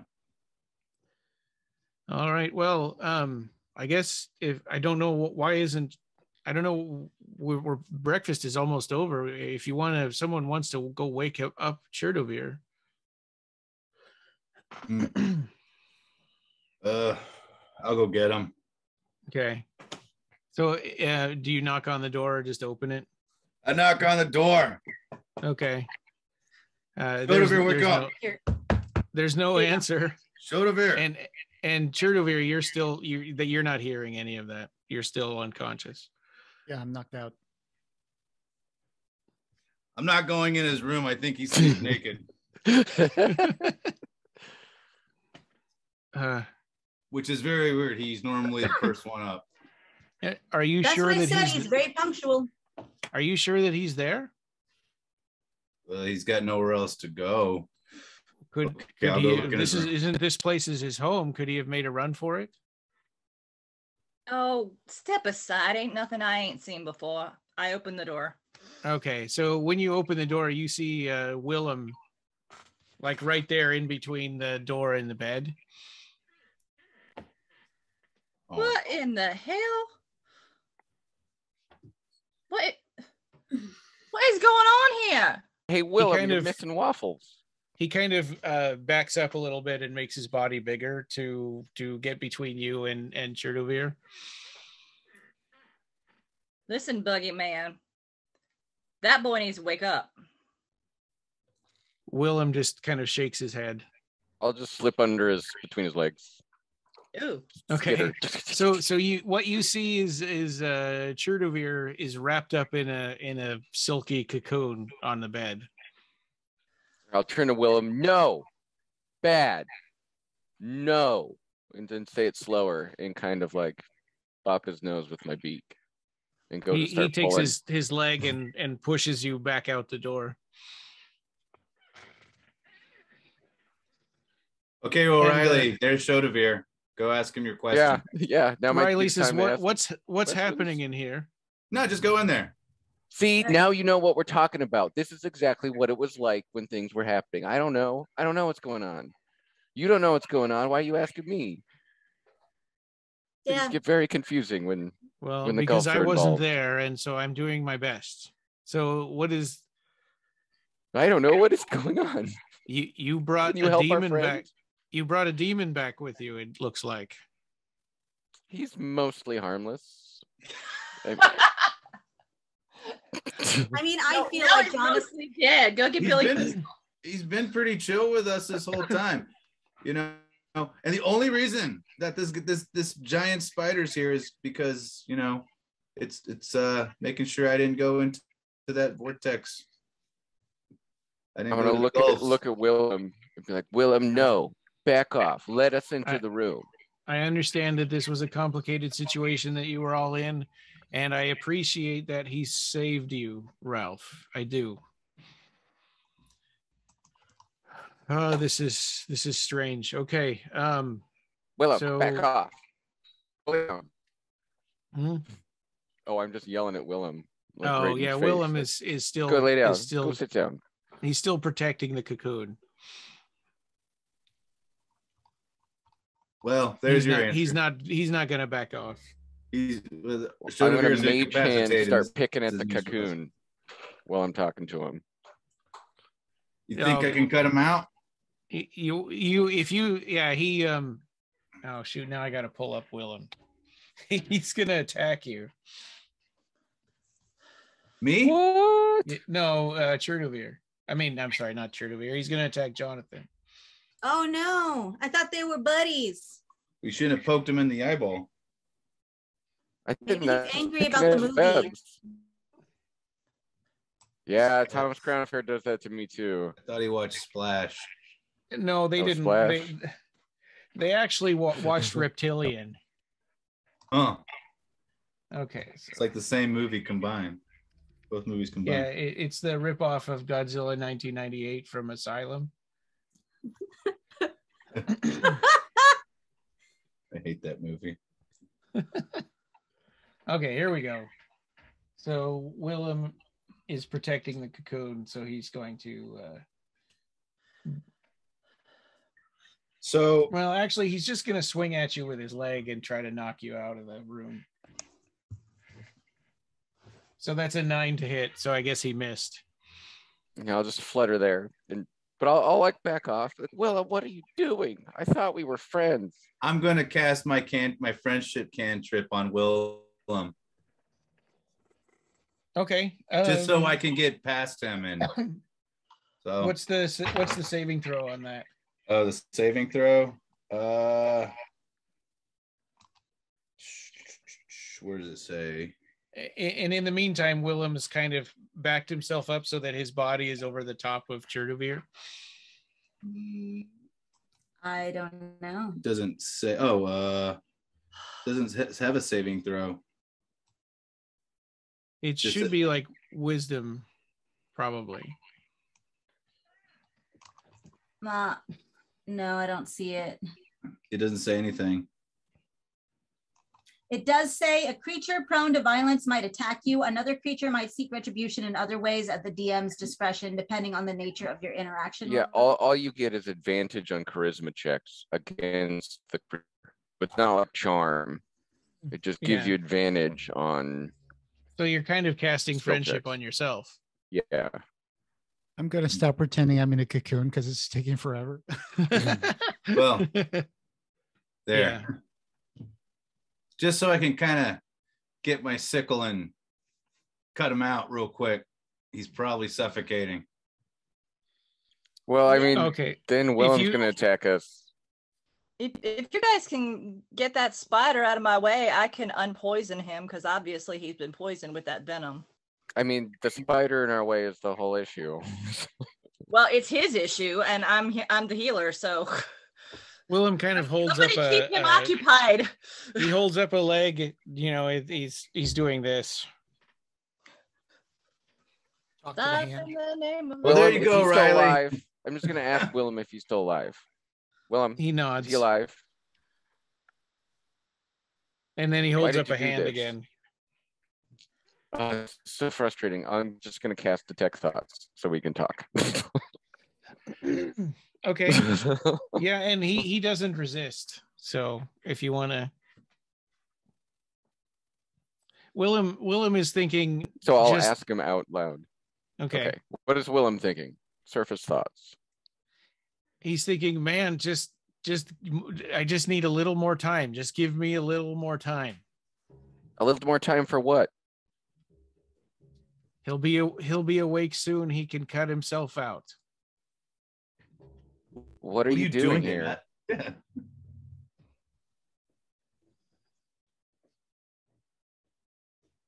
You're asking Willem? What are you doing here? Yeah, what are you doing here? To him? Yeah, what are you doing to him? Giving him power, part of his contract. Well, as I said, not his lawyer. He'll be up soon.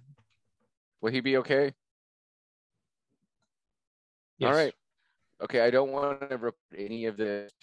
I just, turn around and look at you guys and be like, he'll be all right. I'm going to go finish the waffles and just kind of waddle out of the room. Okay. And at this point, Chur D Vir, you wake up and you're in a cocoon. Make a if you want to get out of it, make a strength check to just kind of rip it off. Strength check. I have rolled a 4. I'm like, okay. So you guys see him struggling to get out, and Willem kind of steps aside. If you want to help him, you can pull the cocoon off of him now.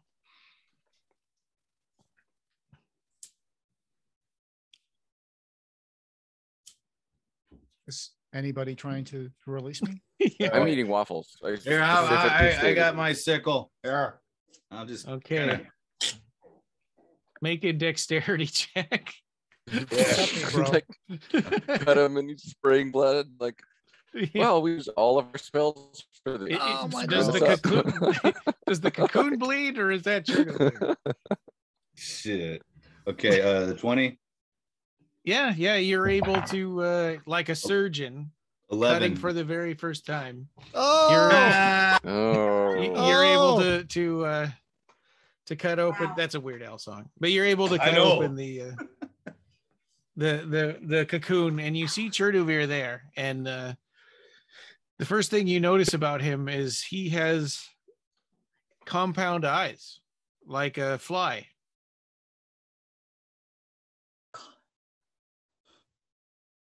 Chur D Vir, you can see in you can see in 180 degrees. And 180 degrees. So you have advantage on perception checks while you're where you're using your sight. Guys, I feel strange. It's like strange. Whoa, what happened? What did that spider do to me? Willem, what did you do to me? I remember something. I remember I was transported back to. Oh, there it is. You were transported with Willem. Costas. Yeah. I've seen it happen before. I think I remember something about Costas telling me that he was giving me a spell to open a portal once we need to send back a soul. And he said he was going to give me some power. So and when you sat up, there was a paper lying on your chest, and it kind of rolled off of you. Oh, here it is. You got the paper right here. It says Scroll of Gate. Okay, I'll put that in my pocket. Like I'm freaking out, guys. I'm seeing in 180 degrees. This is strange. Well, calm down. You have a visitor.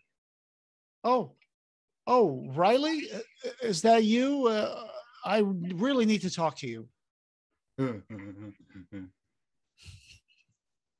I'm like, what happened to my face, guys? I'm just on the table shaking my seagull head, making eye contact with Chur D Vir. Like, I hope this is temporary. It appears that this is the result of your making a pact with the Gulfs. By the way, my name is Riley Masters. I'm the representative of the Fifth, and I also work for the Jericho organization. I came here early to investigate this pact that you made. Well, yes. So I'm glad that you're here. I have a lot of stuff to tell you. First of all, that spider over there is from the Gulfs. And the reason why I gathered as much. Yeah, the reason why that creature is here is because we went on a Jericho mission to Africa in your Fifth Dominion, where there was this Gregory's Folly. You might be aware of that from your. Oh yes, yeah. No, I know all that part. Yes. So Tressa was with us, and we had to go all the way down to close a gate responsible for the extermination of almost an entire Jericho squad. Actually, 2 squads. 2 squads. Yeah. And I was able to successfully close the gate. It took some bargaining, which I am not proud of, but I left the gate stone with Tressa. So she knows that the gate is closed. And so we took care of that problem. What do you want to know? Well, the part that you kind of skipped over is the bargaining.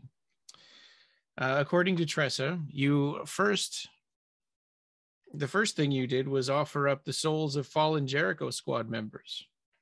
No, that's not true. That's not true. I thought Tressa and I talked about that. I was offering, that Gregory's Folly is full of dead people.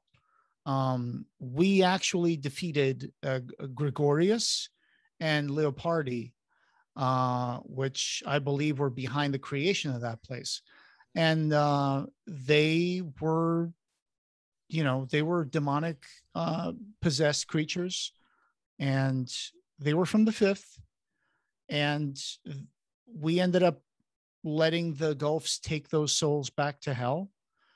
In Tressa's report, after you gave them those two, and you discovered that you needed a third body, you said, and this is in Tressa's report, your exact words, "What about the fallen Jericho Squad members?" No, that is not accurate. I said there were a lot of other dead bodies strewn about. Make a deception check. Okay. I don't think I'm decepting anybody, but well, he did. You said that. It's in the video. Okay. You said, "What about the fallen Jericho Squad members?" Okay. How about them? My deception is 16 plus 1, 17. All right. And I got to get back to.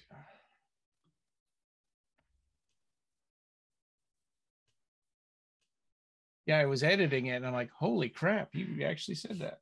Okay. Okay. Yes, I have to. Yeah. Own So she says, okay, well, if Tressa's lying, then what did you say?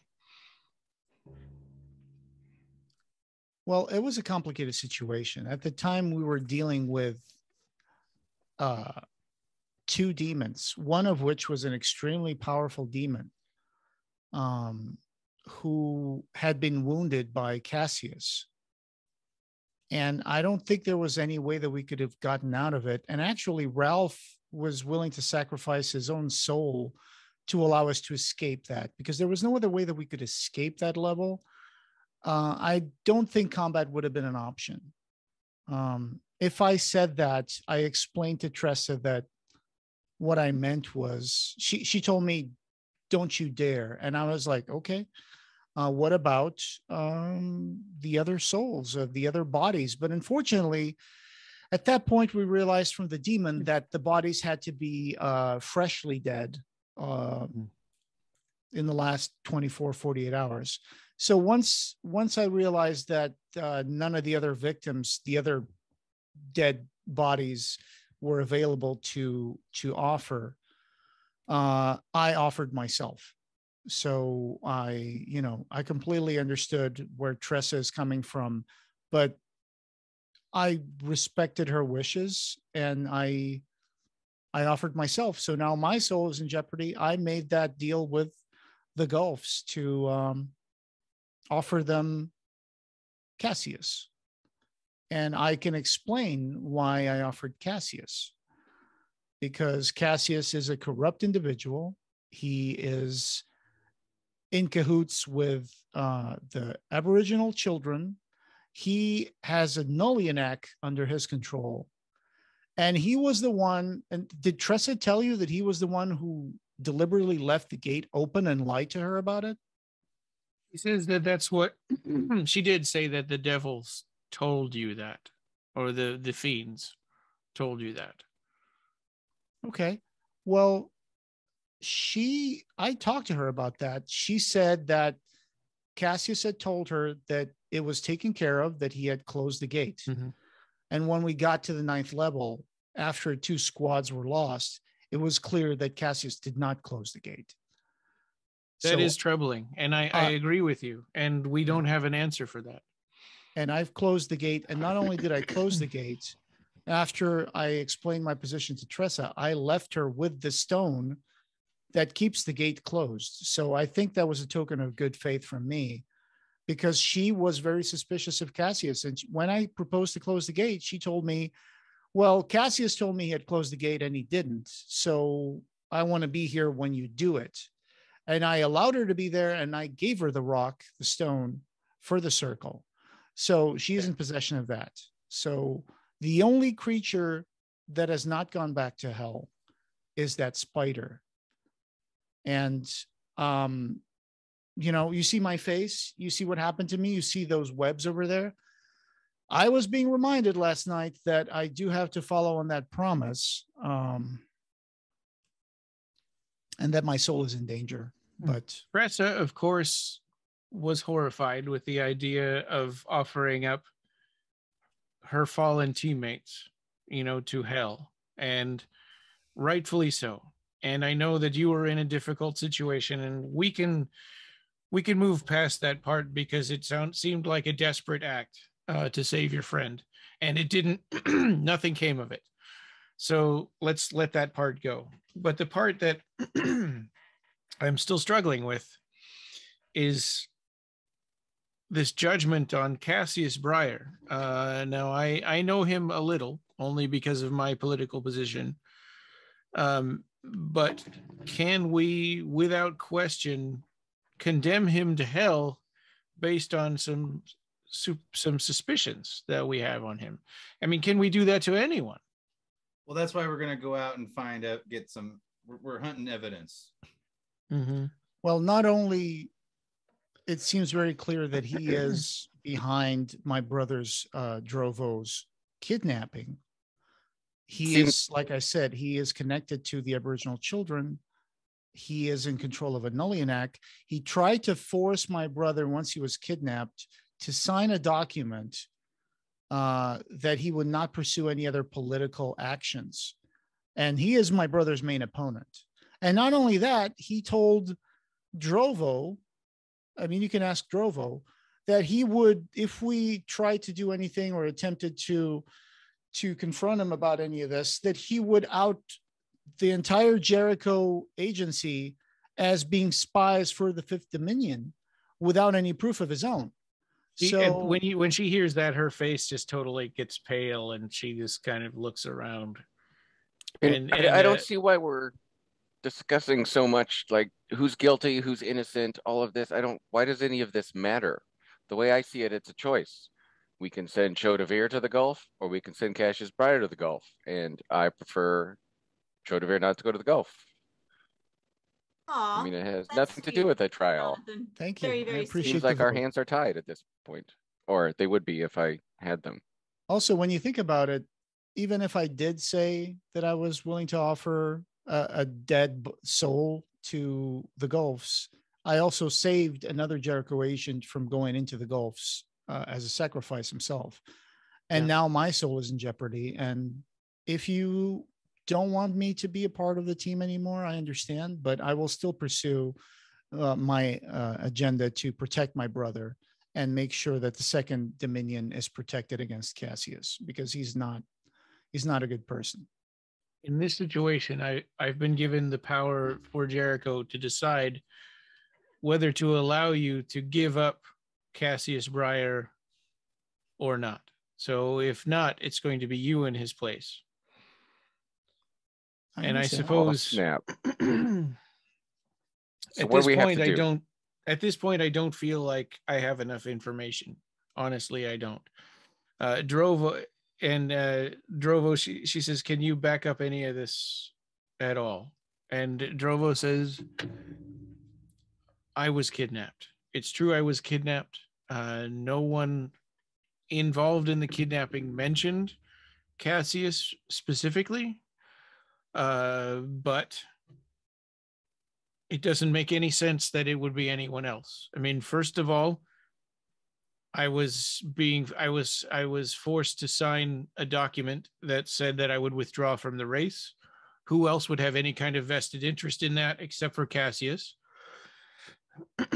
And second, he came to me personally and told me to withdraw from the debate, as my brother said, or he would expose the Jericho organization. And that to me is a big threat. And he, more than anyone else, knows this organization. He could do it. Well, were you supposed to meet him again to let him know whether you would do that or not? We could arrange a meeting and let you, there's Riley, no need. witness for yourself. There was no need for me to meet him. If I don't show up to the debate, or he hears that I've withdrawn from the campaign, that's all he needs to know. If I show up, then he knows that I didn't agree. And Drovo, he has also been very connected to the Aboriginal children, which are an isolationist, nativist kind of group of cult that is trying to break up make sure that the unified dominions are no longer unified. And he's attacked Earth by leaving the gate open for the Gulfs.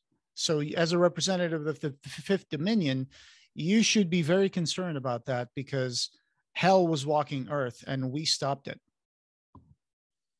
I am concerned about that, but we don't know 100% that that's what happened. All we know is that demons got into this hell that was invented to attract demons.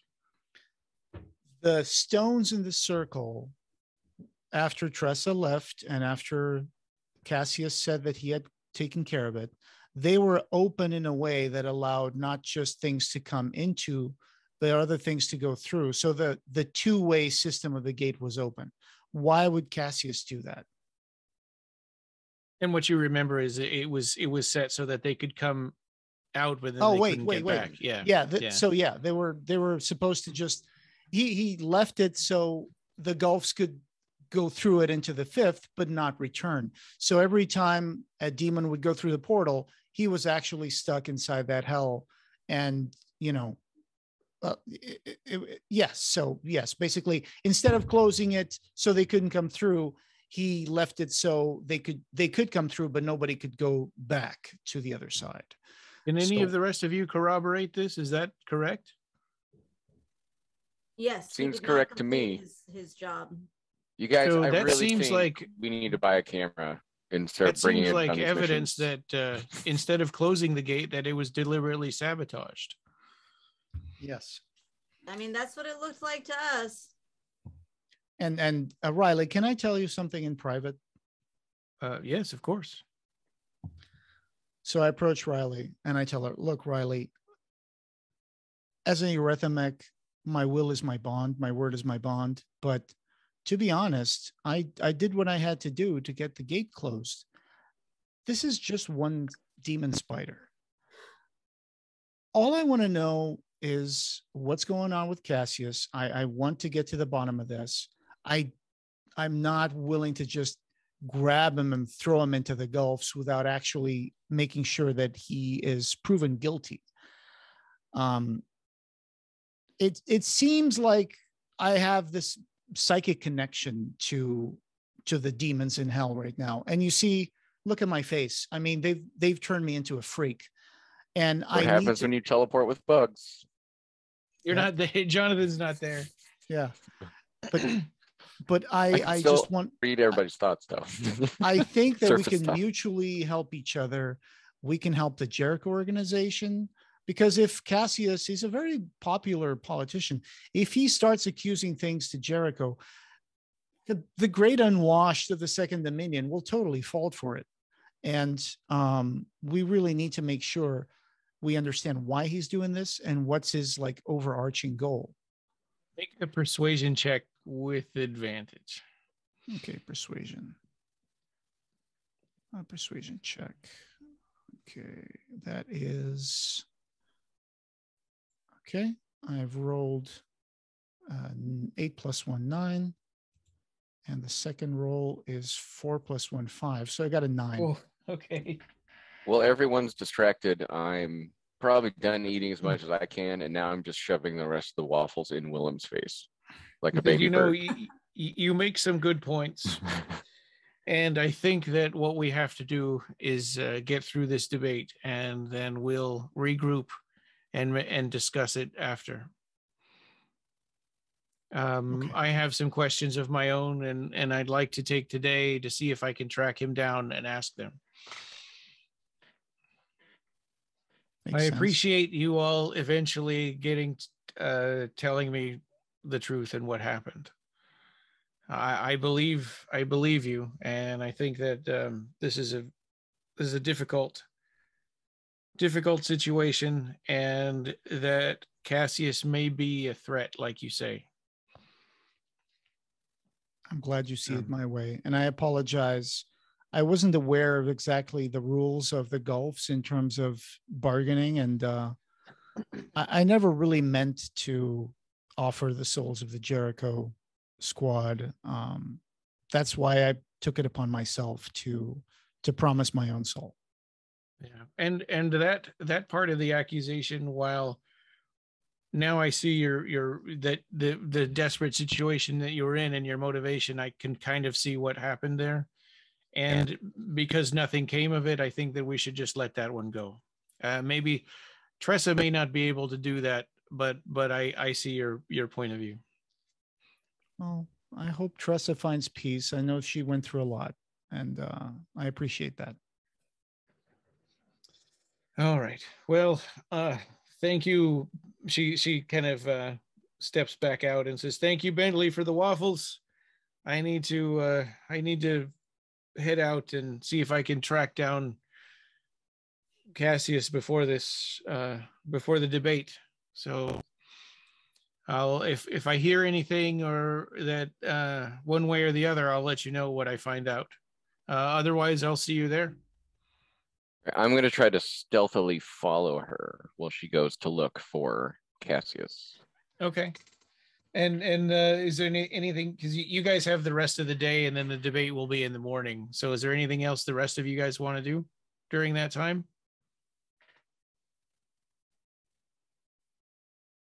I don't know. Get back and watch some more VHSs. Okay. I'm gonna attune myself to my sword and look at my spell book. Okay. All right. And Zoe? Well, I just have a new spell that I can practice, but that's about it. Okay. And I'm sure Musette? we're gonna need it at some point.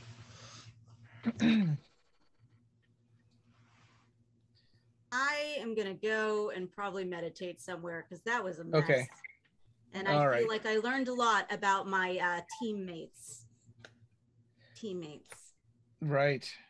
So Jonathan, make a stealth check. And as needed, I don't know how long it's going to take to follow her. I will turn invisible.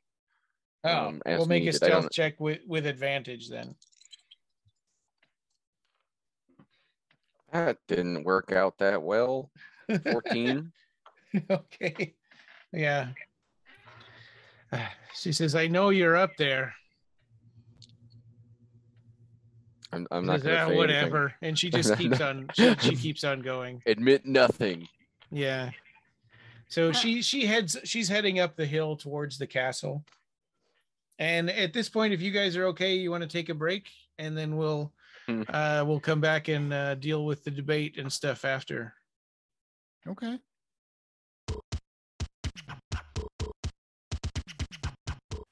If you like the character artwork for Jericho Squad, check out the art of Asya Yordanova.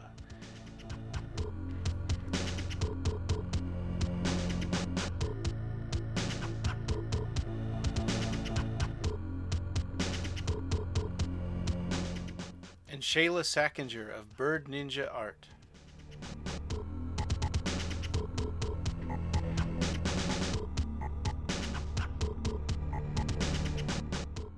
If you like the intro theme, check out music by composer Ben Warren, who's a good friend of the Clive Barker Podcast. In-game music provided by Tabletop Audio. Joe and Catalina come from Little Spark Films, who recently helped with Joe Bob Briggs's The Last Drive-In on Shudder. Check out Catalina Querida's Barker and Briefs, where she reads Clive Barker books. She's currently reading Clive Barker's A to Z of Horror, which BarkerCast is also revisiting with our audio commentaries. These make great companion pieces together.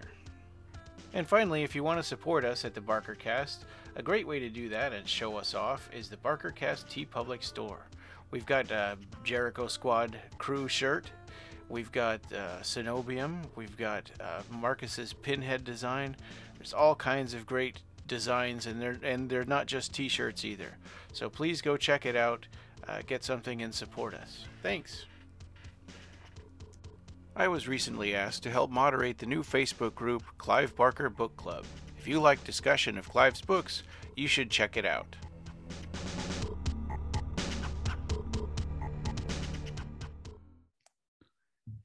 All right.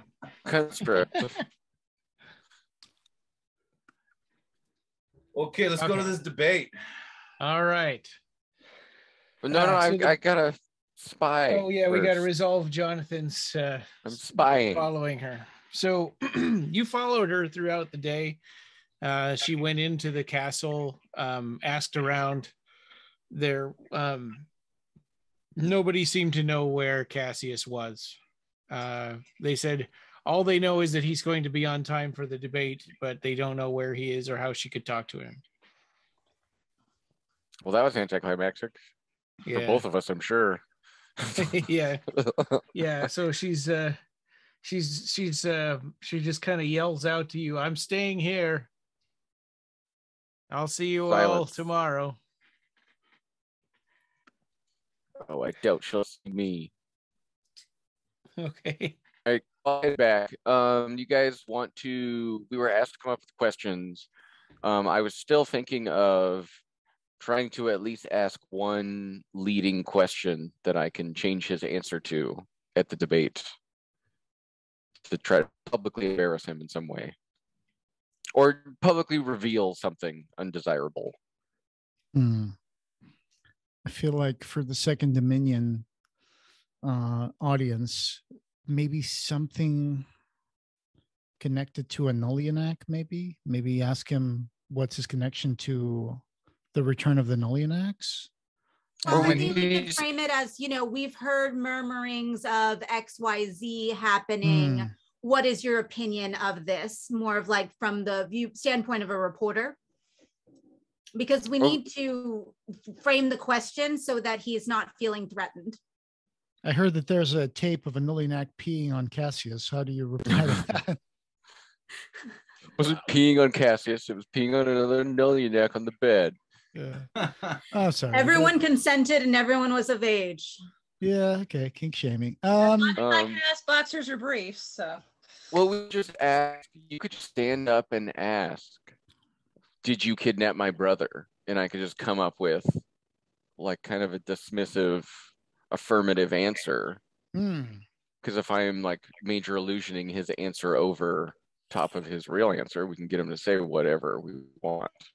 Like make him say something like, I did what I have to do because you people need guidance and I'm the only one who can, offer. Yeah, something like that. Are you guys having this debate in front of Drovo as well?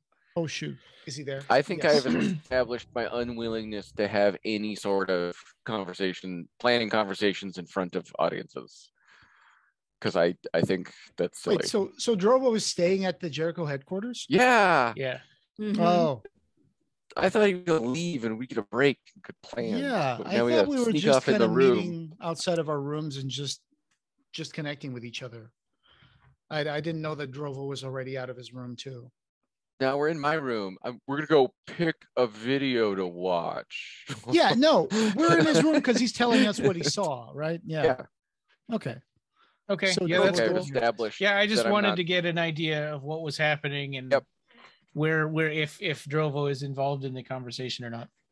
Absolutely not. Okay.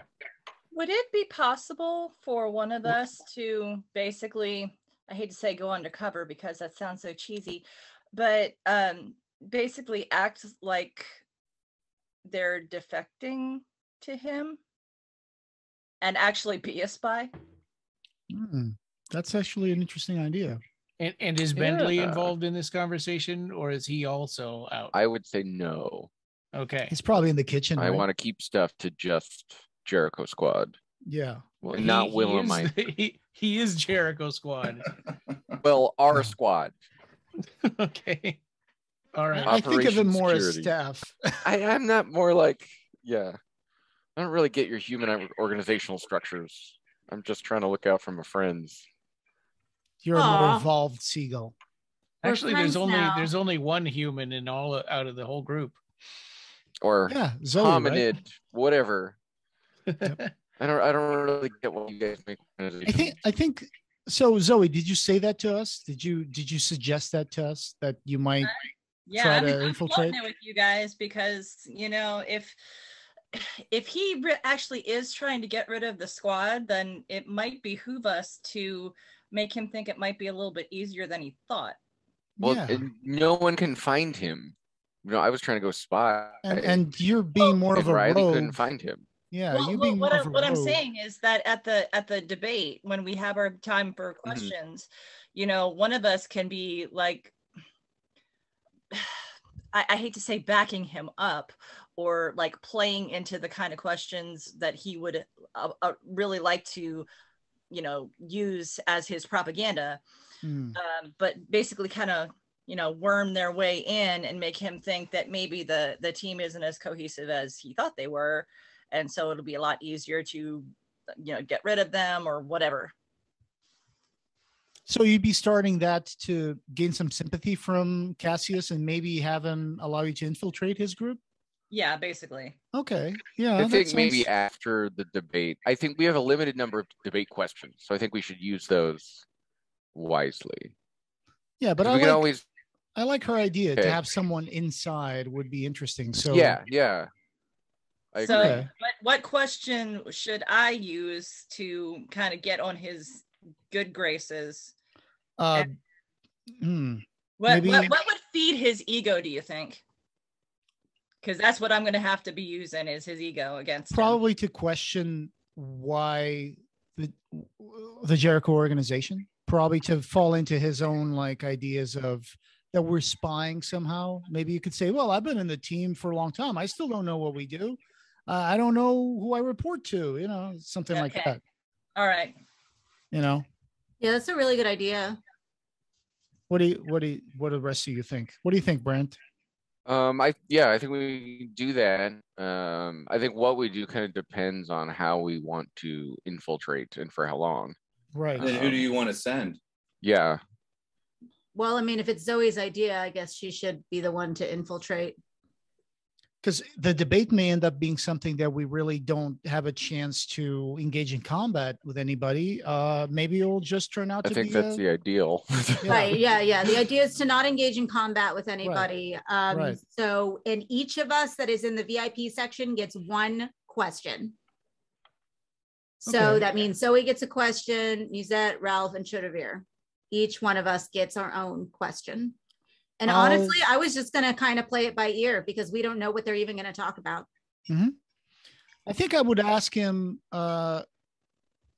what's his connection to my brother's kidnapping? I mean, he's probably going to blow it off, but I'll definitely say, then why were you, why were my brother's kidnappers forcing him to sign something saying that he was going to leave the political race against you? It just points to you. And maybe you should ask your question last, because then Zoe could get up and say, "There's no proof that Cassius kidnapped your brother," because then she would get good graces. But also, we're keep mentioning the subject, so it's in the public discourse at least, right? If half the questions are about the kidnapping, suddenly the campaign's about the kidnapping. But then Zoe can play devil's advocate and work toward and show that we're fractious, and then work her way in. Yeah, that's interesting. So instead of bringing the attention onto the Jericho organization, she could just question us, saying, "Oh, well, there's no proof about that." And maybe he would be like, "Oh, interesting." But then people also it shows we're not on a united front, right? Which helps build Zoe's case. Apparently, yeah.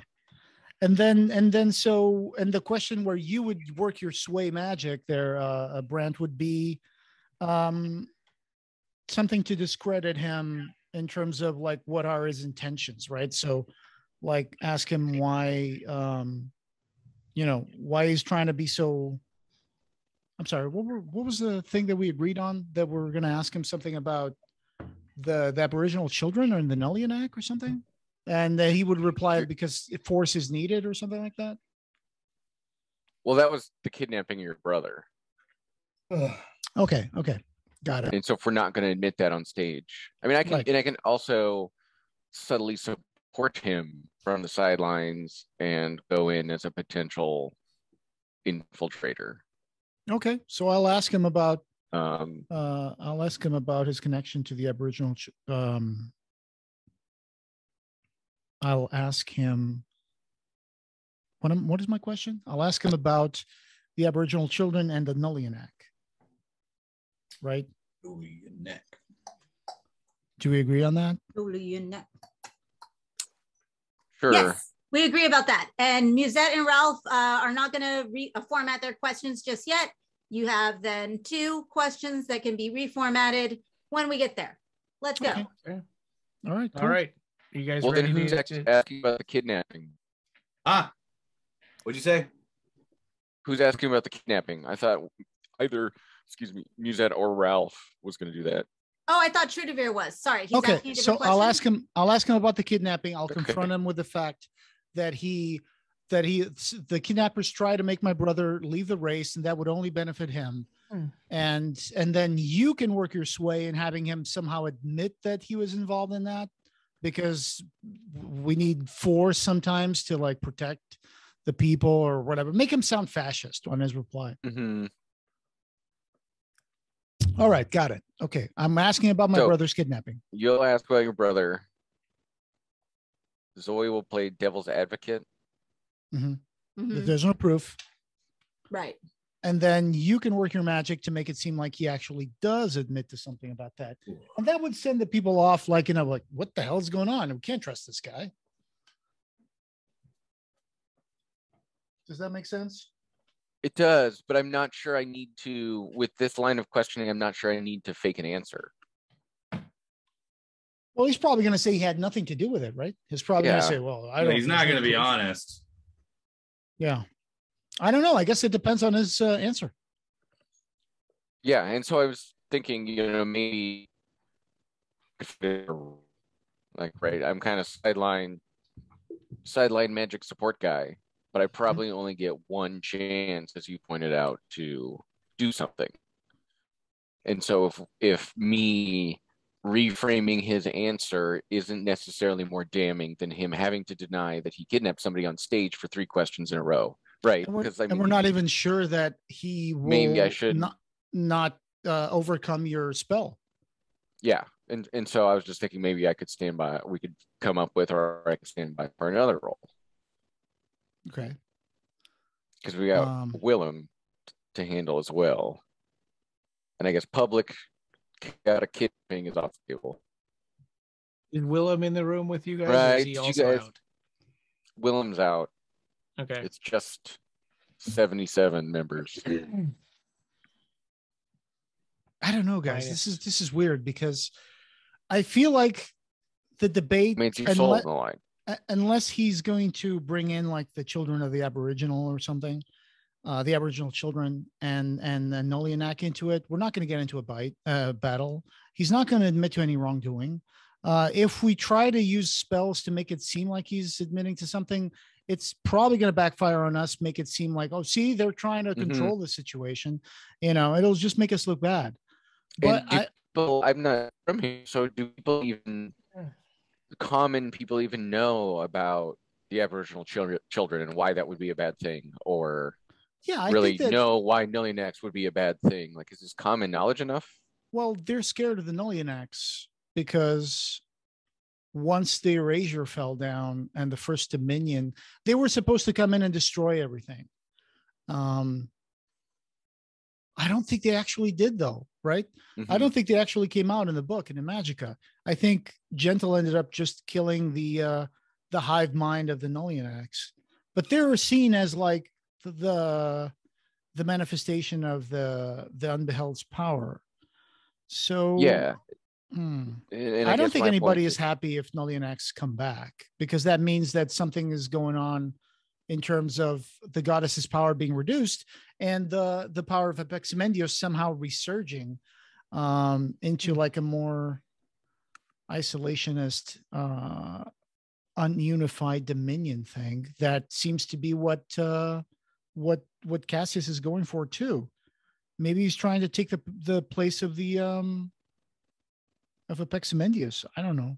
I mean, yeah, and so does the name publicly Apeximendios have enough power? Like, oh yeah, enough definitely. Fear that like yes, people definitely. are not still on the fence about. Well, yeah, it's a mixed bag. Streets, but Jonathan because doesn't know that. For a lot of these people, Apeximendios was the god, the creator, right? So I think this is one of those things that it's like telling everybody that Lucifer is Satan, but there's still people who worship Lucifer. And some people say, oh yeah, Lucifer was Satan. He was terrible. So I don't know. Who in here has read Imagica? I haven't finished it. Okay. I read half of it. Okay. So that kind of like gets into the whole thing, but somehow for some characters, yeah, and I'm not looking for like storyline. I'm thinking in game, what's Cho De Vir's opinion of what the common man, like what would disturb the common person, or people voting at the play, not necessarily like what actually happened. Well, I assume the commoner is not like privy to the stuff from the novel Imagica, right? Right. I think there was a lot of misery under the autarch's dominion. I think that he was seen as someone who was grasping for power, and that he was like destroying entire villages, because if they didn't do it his way, then they would be destroyed. Okay, yeah, there was the village destroying. That's pretty. So I think that it wasn't just one village. It was the political prisoners and all that. I think that people don't want to see a dictator come back to power. But some people love that stuff. Yeah, I guess some do. But so we need something everybody hates. Cults. I don't know. I mean, when you go about it that way, then people could also be like, a lot of people would support the Aboriginal children because they have been active. People have known about them. They're kind of this isolationist force that keeps saying, Imagica for the Imagicans, we need to make Imagica great again. What does the polling say? Shit, we got a debate. We haven't done any political research. I know. Well, I'm supposed to know about this stuff. I could make him answer that he just wants to be the new Hepectus Mendius, and the entire crowd cheers, and we're like, oh shit! Like it all depends on the game, on the dungeon master. I don't know what he's going to make the crowd react to. So, but okay, that's meta game. Figure it out. Yeah. So I guess at this point, do we need to talk to Bentley? We don't need to tell him all of our ideas, but we do need to mine him for information. Okay. I definitely want to confront him. Wag the Dog come out? Was Wag the Dog in 98? Oh shit, wait, hold on. We actually have it. We have it right here. Hold the phone, because we like just watched it the other day. What movie is that? It's called Wag the Dog. It's Dustin Hoffman, Robert De Niro. Oh, it's not reading it. Barry Levinson. I think it's 97. Hold on. What does it say? It says 97 New Line, but 98 New Line home video. So it came out. It came out of home video in 1998. And also this is a VHS copy. Oh, he probably has that. So we should probably tell him to watch the movie and see if he can understand. Watch the movie with him and try to pry modern political day information out of him in a context of like talking about the movie. How many hours away is the debate? This is a blockbuster. It's tomorrow morning, right? Yeah, well, it's like midday or early afternoon right now, and it's going to be in the morning. Damn, we slept in. Wait, you said it's 12 noon? You guys didn't exactly sleep in. I mean, Jonathan followed her all the way up to the castle. It's 12 a.m. Okay. Yeah. Gotcha. No, it's early afternoon. Yeah. Okay. And you were I asked everybody what they were doing, and people were like watching movies and practicing spells and attuning to things. And Jonathan was so a few hours. So the debate is tomorrow. Tomorrow morning. Yeah. Morning. Okay. Yeah. So we got some time. Let's go mine Bentley for some information. See, because I'm very bookish. I spend all my time in the library, so I'm not in contact with the common First Dominion. And I'm very deceptive and persuasive, so I'll roll either one for. And are you also getting Drovo or just Bentley? Yeah, I'll get Drovo. I'll be like, this is one of my favorite movies. We're gonna have a debate tomorrow. We should watch this. What's the movie? I don't know if I've seen that. So it's Wag the Dog. There's a presidential election. Oh, yeah, I haven't seen it. Creates a fake war. It's not real. It's only in the media. Oh, I remember when that came out. Ratings. I remember what it was about now. Yeah. The tagline is a comedy about truth, justice, and other special effects. It stars Yeah. Dustin Hoffman and Robert De Niro. That's pretty much it. I probably Wag the should Dog. have seen that movie, but I didn't. Yeah, Wag the Dog became kind of like in the movie. I think it's supposed to be an expression to symbolize that when something goes wrong, like let's say Clinton was going through the Monica Lewinsky thing, and he decided to bomb a country to get in the news and distract people from that stuff. Yeah. Yeah, it's taking control of the news cycle. Yeah. It's where the tail wags the dog instead of the dog Yep. wagging the tail. Right. Yeah. Mhm. Yep. Which I do find very amusing watching that movie before the debate while trying to mine it. He says, you know, the last time I tried to watch this movie, I didn't really understand it that well. I ended up turning it off halfway through. Yeah. I spent a lot of time in California, so I know all about politics. Well, that's good. Okay, let's watch this movie. Okay. Except that hopefully Cassius is not trying to groom an underage girl. Oh, I forgot about that. Yeah. No such thing for Yeah. seagulls, really. Right. And so we're watching with Drovo too. So should I just do like a deception or persuasion roll to see how? Drovo is saying, you know, I like watching movies as much as the next person, but I feel like I should probably be spending my time preparing for the debate. Oh, subject we're touching on. You kind of broke up there. What subjects are you thinking of touching on in the debate? Just the ones that we talked about yesterday. Okay. Also that we've had 30 years of peace with the Yordanova in the in that position, and the goddesses have done nothing but help us. Maybe don't focus too much on the fact you're maybe common person. We've had 30 years of peace under common people.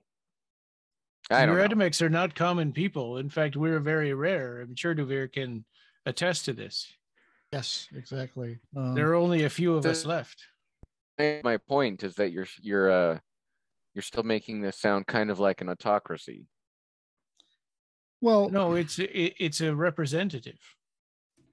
But if you're only pulling a pool from a pool of a few elite, the same species. Yeah, I think I understand what you're saying. I think that might threaten like some I people. told my brother, I don't think he should focus on continuing the same thing that's been going on, but focus on why he's not right for the job. Like why Cassius is not right for the job. Not just say that, well, it's always been an Erethamech and I'm an Erethamech, so I should be the one to represent. It's honestly the same argument, isn't it? I mean, the representative of the First Dominion is a spiritual position. And Cassius, I don't believe, is a spiritual man, not in the way but he's been indirectly or behind the shadows has been trying to bring this nativism into the discussion. That is a fake thing that he created, like trying to make it seem like he's trying to overtake the position as representative of the First Dominion because he supports the Aboriginal children. To us in that he's trying to bring a populist group to assist him in making overtaking that, to saying that, well, I'm the one who really cares about the spirit, So I think we need to discredit that position from him. We need to prove why he's not the best candidate, because he's just working on his own agenda, and he's actually been trying actively to subvert democracy. But how are we going to prove that? Because, I know, because the only proof we have is Drovo saying that he told me to drop out of the race or he's going to lie about us. And it's like he said, she said. It's just like in the movie. But maybe his answers will belie his true motivations. I think that maybe they will. Hopefully the people can see through his act. Yeah.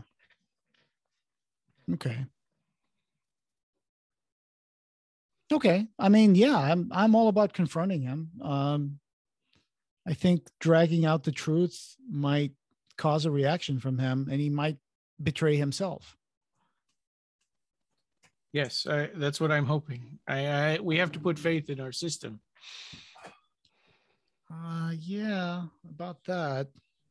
I mean, you know, the very nature of populism, it relies on people's ignorance about certain issues to take advantage of that for political dividends. But so I think you have a very optimistic approach. But yeah, let's hope for the best. Let's try to bring some hard questions to the table. I think that would be great. I mean, you're a respected, person. You're a respected member of Azordarex and Erethamek Kesprit. So I hope that brings some weight to it. I mean, if he brings up any issues about the Jericho organization, we can always bring up that he was a member of a squad for several years. Maybe Bentley should be with us as well, that he could confirm that. I plan to be there, yes. Okay, well, I'll be great, there. Bentley. All right. So you can be a backing force in case he decides to start slandering the Jericho organization. You can say that, hey, you were a part of it for a long time. We did all these things together. He's just going to say, yeah, that's how I know it's bad and why I left it. And why I'm hoping we don't have it. to debate about the Jericho Squad, because honestly, people recognize me as a shopkeeper. Oh, that's That'd right. be a nice reveal for everyone. I forgot. No one would expect you. But what if it destroys your shop? And people don't know could. that Riley is with the Jericho organization, right? They just know her as the representative of the First Dominion. Mm-hmm. Right. Is Riley going to be there? Yes. Drovo says, actually, Jonathan makes a point. I mean, I think that there are elements of the population that do see us Eurytomex as elites. Yeah, there's no way around that. We are kind of like live in a separate neighborhood and everything. So we just do that to protect ourselves. There's very few of us left. But we should be representatives of the First Dominion. That's where we're from. Our people came from there. That's true. Well, other peoples came from there too. Well, if populism tries to bring in the nature of who should represent the First Dominion, then you also stand an advantage against Cassius's populism, because populism tends to be conservative, and as such, we are the proven record of being representatives of the First Dominion. So it all depends on how the crowd is going to sway to, how they're going to respond to the debate. So is Cassius, he's human, correct? But he's not human from the Fifth. Right. Yeah. Okay. Well, we can always bring that up. Say, hey, we already have a representative of the Fifth Dominion. It's Riley. Why are you trying to become Fifth? Hmm? And so he is. That's what I was thinking of, trying to attack him on. He's not at the Fifth, so he is. I think he definitely has a distinct populist advantage. Just because he's kind of a commoner. would know that he kind of popped up about 30 years ago, but nobody really knows exactly where he came from. Okay. And Drovo.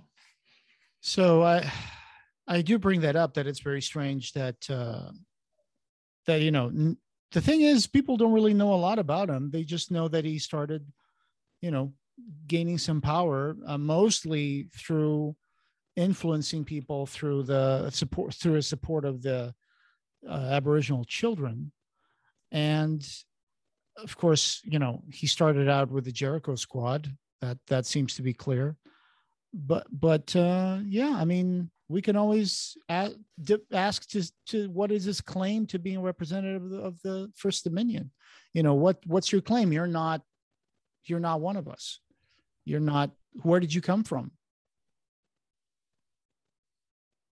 That will definitely put him on the spot. It could. I suppose it depends on what his answer is. We do need to know more about Cassius. We do. Yeah. So I guess we need to get to the debate and try to find a way to either follow him after the debate. Maybe one of us can try to infiltrate. And the debate is, the format of the debate is I don't talk to him. I only answer questions from the audience, and same with him. So he and I are not going to be responding to each other. Right. Okay. Yes. I mean, the people are going to vote the way they're going to vote. We can't really control that, nor do we want to. What we want to do is expose him, or put him in a spot where he will accidentally reveal his true intentions. So I guess we just have to go to the debate and see what's going on. But just in case, I mean, we can always, like the movie we're watching, we can always come up with something. Like we can always bring up what happened in the Fifth Dominion and his involvement as a way of distracting from the fact that he might try to bring up a fake accusation against Jericho Squad. And ours is true, his is not. All right. I still hope that we don't have to talk about Jericho at all. Yeah. I will do everything I can to make sure no one speaks of Jericho Squad. Okay. I mean, he's the one who's just threatening to bring that into the conversation. But if we just keep it as a mentioning his connection to the Aboriginal children and the possibility that he's, using a Nullianac, maybe the people will definitely be interested to know in his explanation about that.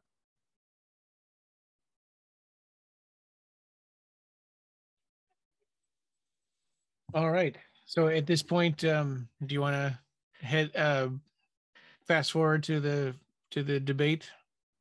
Yes, please. Well, yeah, I was gonna. Well, we're in the movie there. I wanted to get some public opinion information on a couple things. Just like what is public opinion of Hepexamendios in general, and the Aboriginal children, and arithmetics, and the government in general. Wow.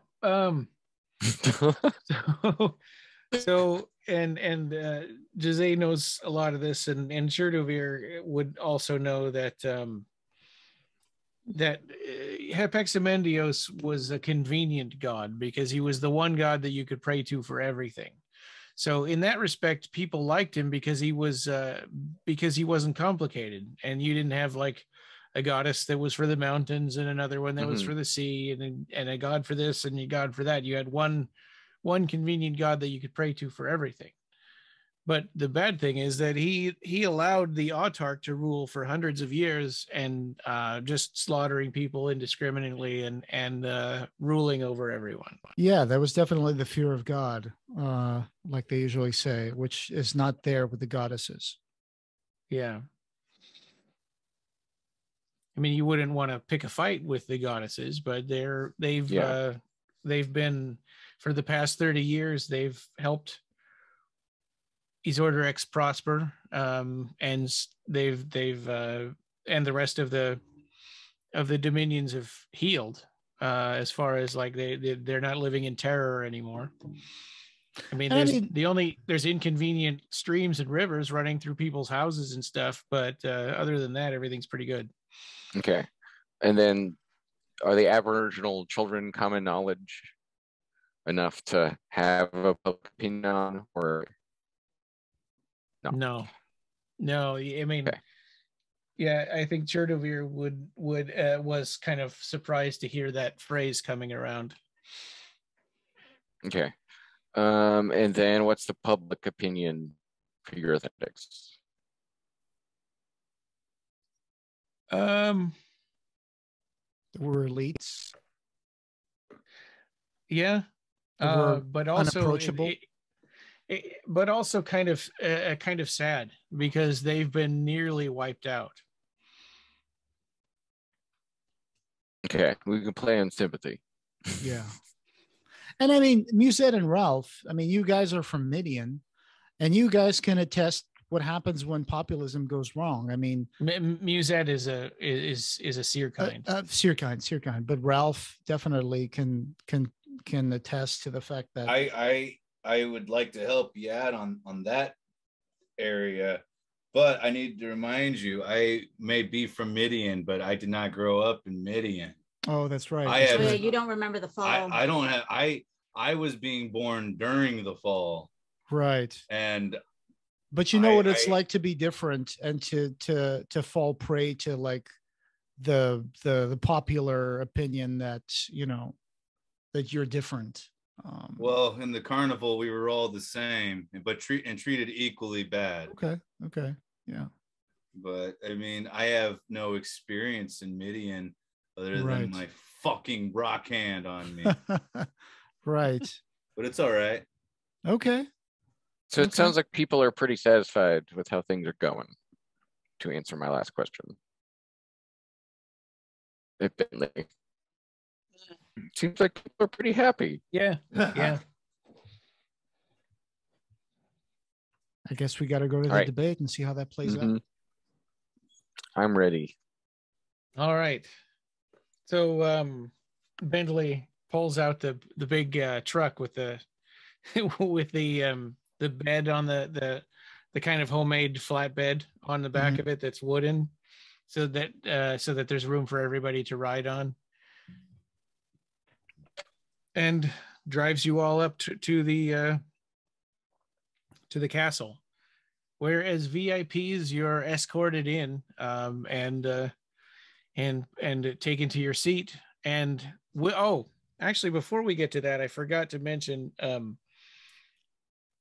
Willem kind of points at some of your like more obvious weapons and points at his back.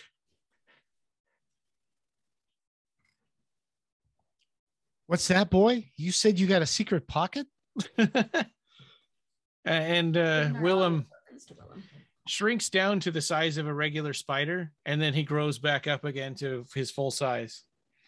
Oh, guys, I think he's telling us that we can give him our weapons and he can sneak them into the debates. That would be pocket spider. That would be a good help. Let's do it. All right. Okay. So he kind of leans his head down, and you can just kind of put stuff on the furry spot on his back there, the flat area. I put in my automatic rifle that I have. Okay. Just in case. Is anybody else putting any weapons on there? Yeah, I guess I have to put my pistol in there. I gotta put my my pistol, and my sickle, and you have a sword, I think, too. I have a sword. Yeah. Okay. Oh man. And, so on the way there, I'm just a hammer count. Yeah. Yeah, you wouldn't bring a hammer to a town hall meeting. And Willem, you have to stay out of view, okay? You have to make yourself small, but stay out of view while we're there. And so on the way, I want to use my mobbing special ability I'll just fly over to there. I'm not going to drive with them, but I want to like bring with a whole flock of seagulls. So one, it's hard to tell which one I am, and two, it's just normal. There's like seagulls around. They're trying to steal people's tips. There's just I want to kind of blend in, so I'm not the only seagull just flying around. So you're just circling around up above. Yeah, and I'll just bring a bunch of other seagulls over, and so there's a bunch of seagulls that it's an open air, human-ish gathering. Assume they'd come in. Did you promise them there was going to be food? And Zoe, did you hide your weapons with the spider? The only thing I'm going to keep on me is my dagger. Okay. Because it is a holy symbol. Everything else can go, honestly. Okay. All right. Since with this one spell that I have, just in case I need it, I need a holy symbol. It's got to stay with me.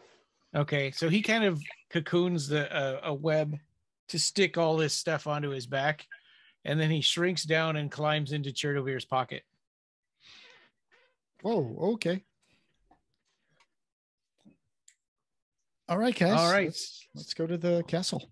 So you're led when you get there, you're led into the VIP area, and you take your seats in the arena. And I'll share my screen now. Do you guys think we should sit together, or should we sit separate from each other? So when we ask questions, it doesn't seem like it's all the same group asking questions. That's a good point. I think we should be separate. Yeah, I agree. Hey, a session without public technical difficulties is one I'll take. Yeah. Wow, look at that. Ooh, fancy, guys. How pretty. Yeah. Let's burn it down. No. Oh, you were putting other seagulls on there, it looks like. Okay, I see the seagulls. Yep. Yeah. I'm surprised, guys. So when you get inside, you see and Drovo has made his way up to his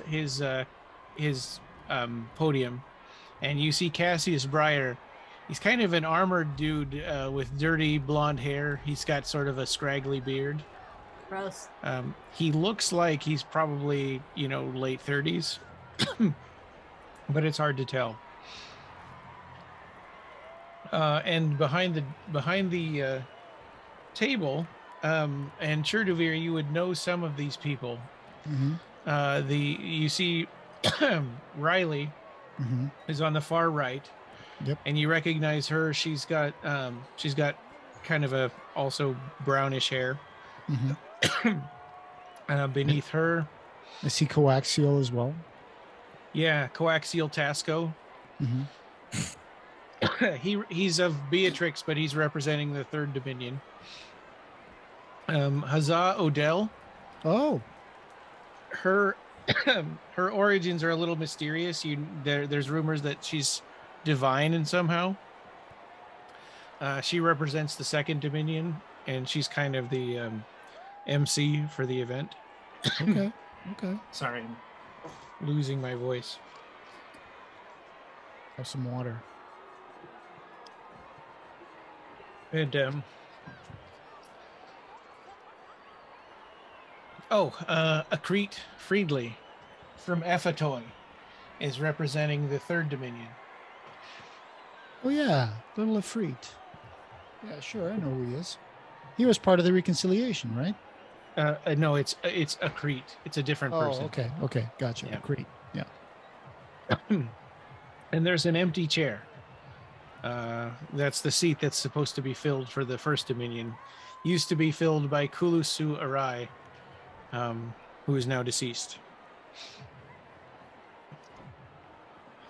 Around the stadium, on the bridges that cross the stream, there are Ethacs, which only Chur de Vir would know Ethacs, but they have sort of squat bodies and big heads with scars all over their heads. They don't feel pain, and they get used a lot for as guards. We met one, didn't we, during one of our adventures? Yeah. And in the crowd, you see a mix of all kinds of people. A few of them are wearing robes, and they have big heads. But other than that, they're hard to see. Right. Okay, well, we're sitting on our VIP section. Yep. And it looks like we're all sitting together, and there's no empty seats. So yeah, that's just how that's going to be. Cool. Yeah, Rob and I worked really hard on this. We were really hoping you weren't going to try to go circumvent the debate somehow and kidnap him elsewhere. Okay. They were all, moral. Okay, so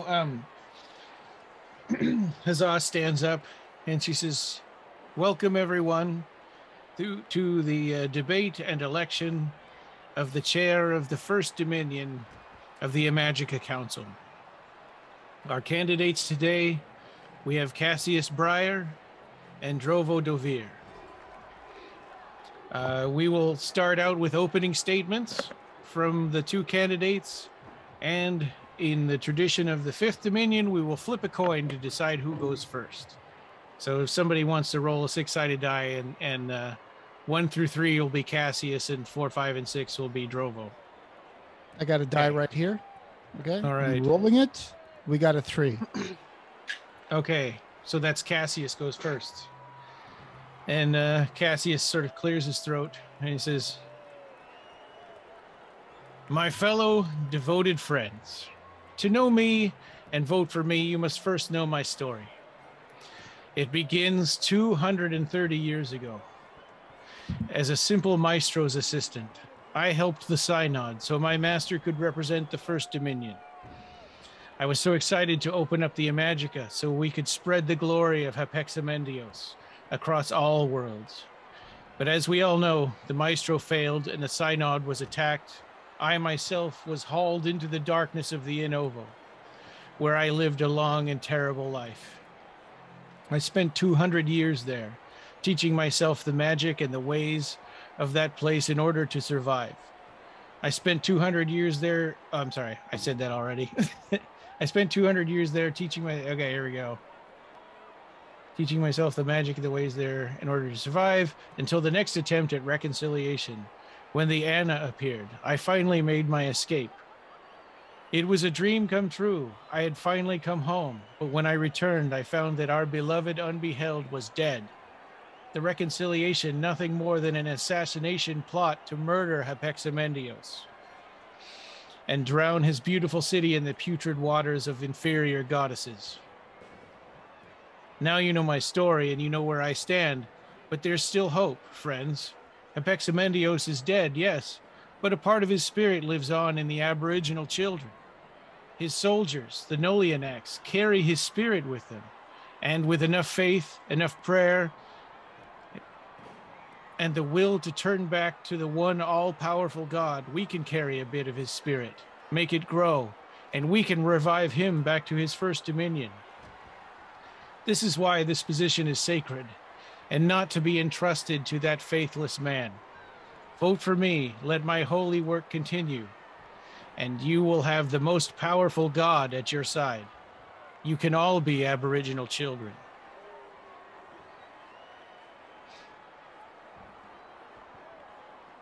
So he kind of sits down and Huzzah says, Huzzah is looking a little stricken.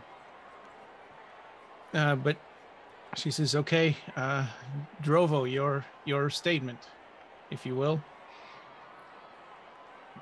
Drovo says, "Friends, you know that in the past 30 years, we have had peace with the goddesses here. Their water is not filthy. Their water is cleansing. They have brought peace and stopped the terror of the autarch that my opponent was not a part of. He had no idea what life was like during the years that Hapexamendios reigned. And for the past 30 years, it has been a Yoretimek who has represented the First Dominion. Yoretimeks being from that dominion and being the spiritual bridge. It's a sacred post and not to be used for other more nefarious designs. Now, because my successor is gone, I reluctantly answered the call to take her place, and I hope that I can do as good a job as she did. So I don't, as far as Hapexamendios goes, Hapexamendios allowed the autarch to terrorize us for hundreds of years. And the goddesses have created peace. And he steps back. Huzzah stands up and she says, "Thank you." All right. Now we can begin with questions from the VIP audience. And anyone out there want to have a question and you must direct your question at one of the candidates or statement. And I'm glad we spent so much time planning on trying to get him to say that. Well, how are we going to do all this stuff and like opening statement? Yeah, I was thinking the same. So, do we only get one question? Yeah, each person can have one question. You have to decide who you're directing it towards. Multiple times. Dang. Okay. I know. We didn't decide. Okay, who wants to go first? Should I open our game right now, or what do you guys think? Okay. Okay, I'll go. Drovo. Yes. I would like to know what your perfect Sunday afternoon is. My perfect Sunday afternoon. Yes. Well, not get kidnapped. my perfect Sunday afternoon is sitting by the peaceful waters of the goddesses. And who are these goddesses? Sorry, that's question 2. Are you from the 5th Dominion, my friend? I think you are. We have Jakalela, Uma Gamagi. They're Tishalule. Their presences are known here in the Dominions, and I'm truly sorry for you if you don't feel them on your own, in your own place. Heart. I sneak over to Ralph. I say, these goddesses, each of them is worshipped in a different dominion, and they control different areas of the Magica. Good to know. I have a question for Cassius. I just wanted a little bit more background with his closing statement about the Aboriginal children. I'm still really new to this world. This is, yes, 5th Dominion person. What is your question? I just asked it. So You said you have a question about the Aboriginal children? Yes, I'd just like more explanation. More explanation. We are all Aboriginal children when we turn our hearts to Hepexamendios' wisdom. When we feel him inside of us, when we pray to him, his spirit grows and he can return to the 1st Dominion.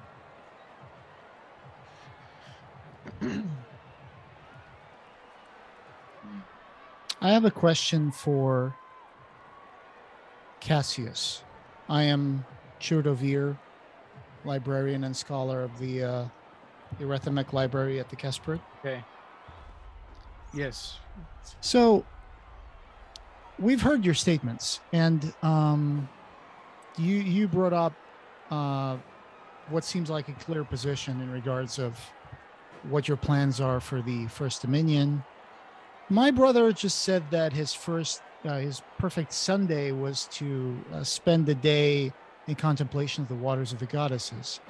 But I myself had to rescue my brother recently as he was kidnapped by a cult that call themselves the Aboriginal children.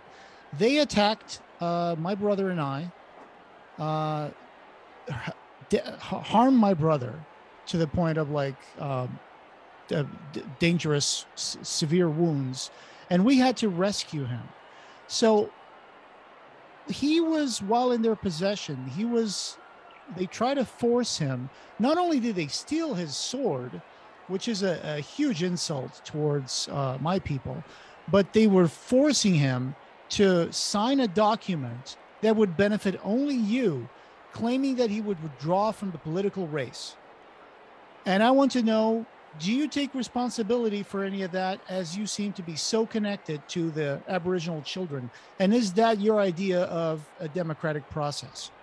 Right, I would like to answer. So I'm going to use one sorcery point to use the subtle spell meta magic, so I don't have to use any verbal or semantic components against the spell, and then just kind of major image over him a louder answer than what he gives, and just say, well, under, in the pursuit of the worship of Hepexamendius, all rules are secondary. Everything is on the table. So this major image is superimposed over the top of him? Well, yeah, or just like his lips. Like I'm just trying to, but most of them images the sound of him speaking loudly. Okay. I'm not trying to totally overlay him, but just make it seem like he's talking. Make a persuasion check. 19. Wow. Okay. Just give me 30 seconds. I'll be right back. But yeah, go on.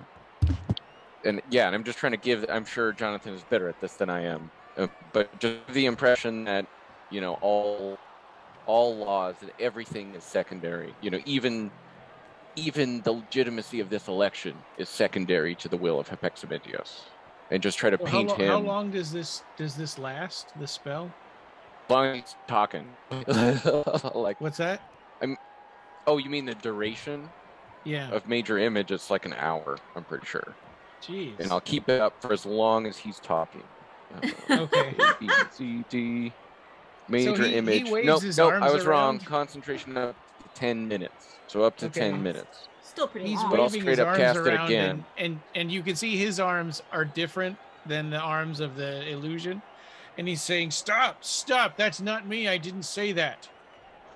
Well, I'm not, like I said, I'm trying to superimpose over his mouth. Like, not a full body. Oh. Yeah, I was not trying to overlay. I specifically stated most of the images, the sound of him speaking. Okay. And I'm trying to make sure that that's coming out louder than whatever he's saying. Okay, so he yells, stop, I didn't say that. So how does the crowd react? And if he's being real loud, I'll just have him start singing, sound like he's singing hymns to Hepexamendius. The more he rants and raves, the more excited the hymns will get. He's reciting the Lord's Prayer. He's having a public religious frenzy freak out. He's speaking in tongues. I'll just keep going. Doesn't sound like Cassius is on our side. Yeah. Rob, did you say something? Rabble. Peas and carrots. I didn't say anything. Oh, okay. I thought you did. How is the crowd reacting to this? Rabble. Someone pulls a pitchfork out of nowhere. Okay, sorry, I'm stopping. I'm just trying to figure out how he's reacting to this. Oh, okay. Okay. So we'll just continue to be ridiculous. Oh my god. Okay. Do we only get to ask one question? Yes! Or do we oh get to my ask... god. Shush. Or do we get to ask each person one question? No, just one question. Okay. Since this is a political debate, we can always yell, follow-up question, please, blah, blah, blah, blah. So what he's trying to say is that you have no evidence that I kidnapped anyone, and anyone who says that they're Aboriginal children and is kidnapping people is not true. They're not true members of the faith and that kind of stuff. But I guess what it sounds like is just him singing and saying weird sounds and stuff. Well, no, that's what it sounds like to me. When he starts screaming, stop, like. Oh, okay. But I still want to do the. I got to go for 10 minutes. I'm running out of ideas. But for the beginning, I want to make him just seem very, give the impression that, of course, all rules are secondary to the will of Hepexamendius. And even, of course, I am justified in doing whatever I need to do to bring about his return or the dispersion of the pieces that remain among his Aboriginal children. Does the major image stay in one place? Or does it follow? I could take my action to move around. You create the image of an object, a creature, or some other visible phenomenon that's no larger than 20 foot cubed. Image appears as a spot you could see within range and last duration. Seems completely real, including sounds, smells, and temperature appropriate for the thing depicted. No damage. As long as you are within range of the illusion, you can use your action to cause the image to move to any other spot within range. As the image changes location, you can alter its appearance so that its movements appear natural for the image. And there's some more stuff. But I'm just like following his lips and making the noise come out. I'm standing up and putting my arm like this, like, are you guys seeing this shit? And I'm going to start yelling like, he's the one who mentioned the return of Nully and X. We all know what they were supposedly meant to do. They would kill us all. And they were the manifestation of a patriarchal god who we feared. We didn't respect him. We feared him. And Daw stands up and she says, silence. You've already had your question. Okay. I sit back down. Who said that? And one of the robed figures stands up and lowers its hood, and it's a Nullianak. Oh! There, right there. Right there. And it Look says, at that guy. Everyone look! Why are you slandering our kind? This is not slander, Nullianak. Your purpose was to raise and destroy and create a tabula rasa where things would be rebuilt. And that meant the destruction of every one of us in the Imagica. Our purpose is the same as everyone's purpose, to do Hepexamendios' will. Yeah, at the cost of all of us, at the cost of our lives. You know, the reconciler himself defeated Hepexamendios. His own child causes destruction. Okay, Hepexamendios was not all it's cracked up to be. And three more hooded figures stand up and lower their hoods, and they're all Nullianax as well. I want to make him look, make Cash just sound like he's saying, oh shit, I forgot. Yes, Hepexamendios' will. We must do his will at all costs. I turn to the audience and true, my brothers. I turn to the audience and I scream, see, he's brought Nullianax here. He wants to take this position by force. Are you going to vote him in? Is this what we want, to live in fear again? And Huzzah says, everyone sit down. And if someone else has a question for one of the candidates, they may ask it. Yes, having Nullianax here is a surprise, but Cassius had mentioned them, and so I think not too big of a surprise. So, I have a question. Yes, ma'am. Well, I think I speak for a lot of people and creatures here when I say that this is a bit of a surprise, but at the same time, it seems to me like this is a marvelous forethought of organization, you might say. So, Mr. Cassius, sir, could you please speak to this for me? Because, well, I'm kind of curious if these individuals here were meant to raise everything as this gentleman here has suggested. What exactly, what were you planning to do, or are you rehabilitating the reputations of these creatures? Could you explain? Because if you are attempting to rehabilitate these creatures, I applaud you, sir. Okay. I would like. Are we still under duration? May I answer for him? How long has it been now? It's. You probably got another 5 minutes left. Okay. I'll say the Nullianax were created for a pure purpose, and I intend to keep them pure. He starts like there is no waving need at for his rehabilitation. He's trying to get rid of the illusion of him speaking, and he's waving at his mouth. And And he turns around and yells, "Point of order," at the group. And she says, "Yes." And he kind of runs forward and says, "Look, someone has been magically manipulating my answers." I don't believe that for a second. He's saying that to the council there. Oh. The man is clearly unhinged.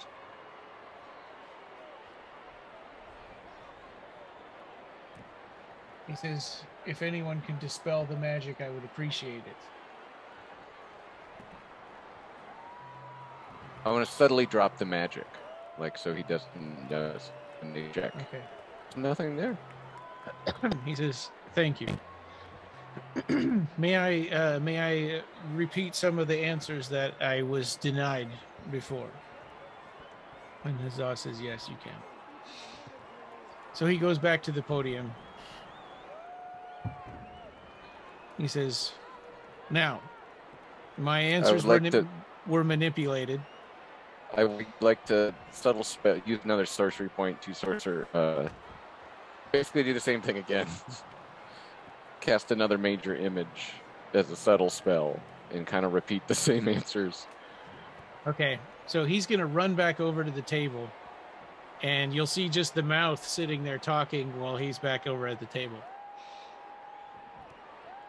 Well, I can use my action to follow him. And make it look natural. He has 6 seconds to do that before your turn, right? Sure, I guess if we're in combat, I kind of thought that implied you could just move it as things are moving in a natural manner. Well, he's trying to get out of it. I mean, I don't know how to resolve that. And I mean, you can't just say you automatically win, right? No, I guess, I'm trying to keep on his mouth to probably be some sort of opposed, like, dexterity or something. I don't know. Yeah. Well, we could deal with it as will. We could do your Arcana versus his dexterity. My hand is feeling pretty attracted to my silken sword right now. This may have just backfired. No, but I mean, like, if they brought a Nolian axe with them, they didn't intend to be peaceful in the first place. Yeah. Like hooded figures. Yeah, I mean, sorry, real quick question though for Ryan. Do we know the other people that we're sitting with like fairly well? Like, are we able to talk amongst ourselves and maybe try to get these other people near us on our side? I probably know some of them. Anything happens? Yeah, like where's Bentley? What's that? I think Bentley would be in the stands, right? Yeah, Bentley's there with you. I think he's the one sitting next to Ralph. Oh, he's that fuzzy guy? This one right here. Yeah. Okay. Yeah. Okay. Does Bentley have a question? Well, so far this has gotten a little chaotic, so he hasn't gotten a chance to do his question yet. So anyway, what did you get for Arcana? 9. Okay. 15. So he runs, he dashes off, and there's a mouth sitting there talking while he's not there. Rats. No. Well, immediately dispel and then just start squawking and try to get all the other girls squawking. Try to signal. He says, "We've been sabotaged. My answers have not been my own. This has not been a fair election." Darn it. Whatever, we've all heard that one before. Well, what was your intention bringing the Nolian axe in with you in disguise? Well, he's just talking sneaking? to the council, right? Yeah, Okay. Here So I talking. can't hear it. Okay, I'm just sitting down. And they say, "Okay, we must continue this debate without outside influence from the audience." Drovo, are you causing this? He says, "No, ma'am, I'm sorry. I had nothing to do with it."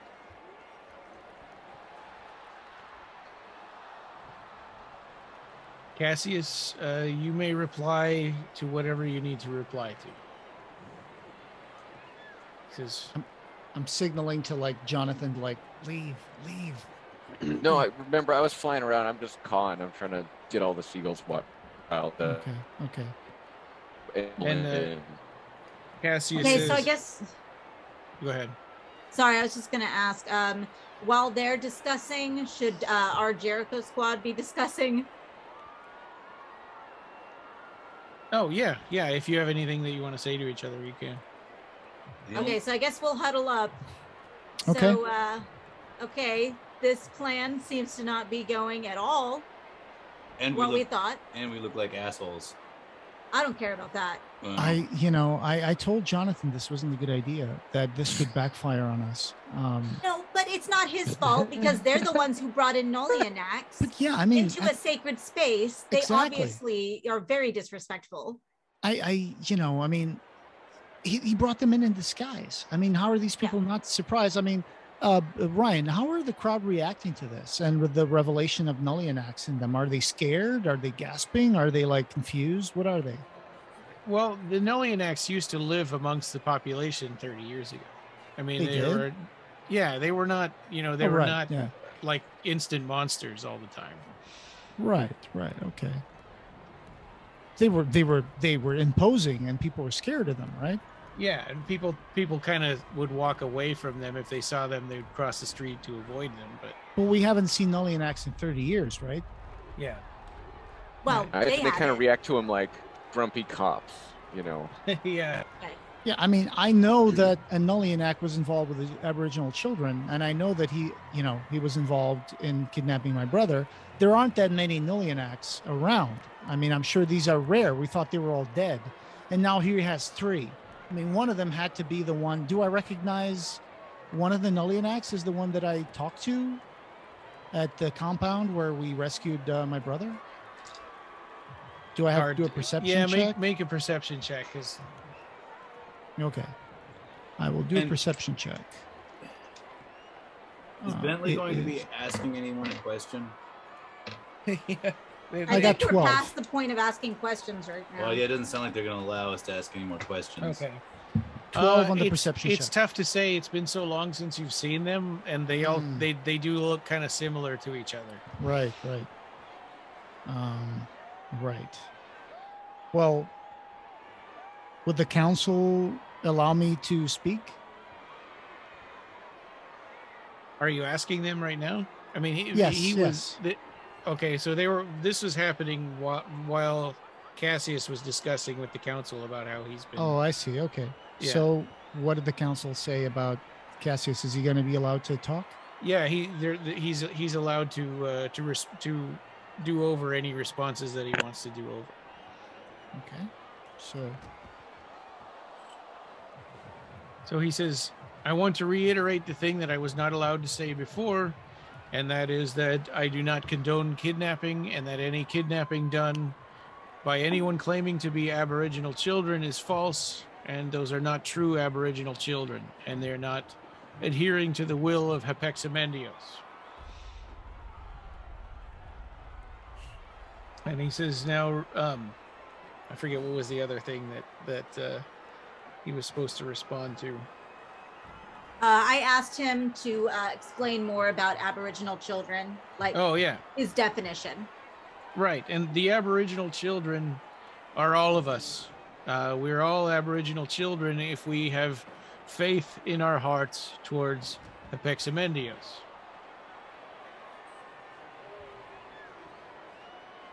May I ask the a true question? original the true original Aboriginal children are the Nolianax, and they will teach us. May I ask a question? And Huzzah says, were you magically influenced from your original question? No. Then no. Okay.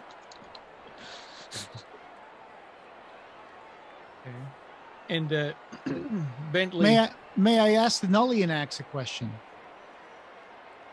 This is not really the forum.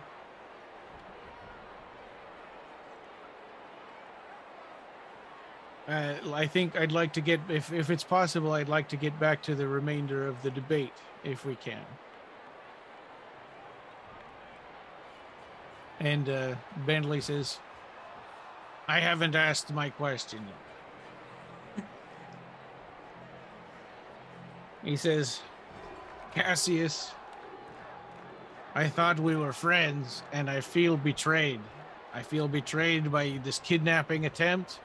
I feel betrayed from you sabotaging and trying to cause my friends to die. And I don't know. I want you to explain that to me. And he sits back down.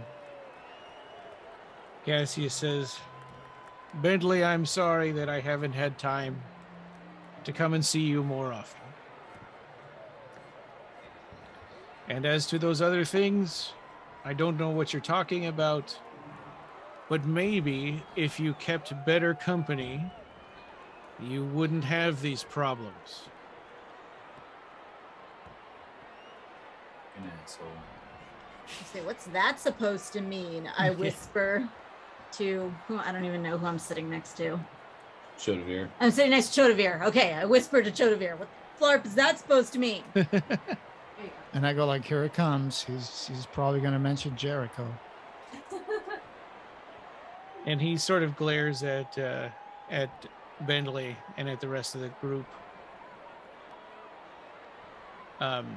And Huzzah says, are there any other questions from the audience? I think you guys have all done your questions, right? Yeah. Did Zoe, did he get to answer your question, or was that... Can you remind me again what yours was? Basically, I was kissing his ass. And, okay. As we planned.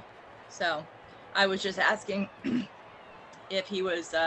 if the reason that he brought those goons with him is basically because he was trying to rehabilitate their reputation.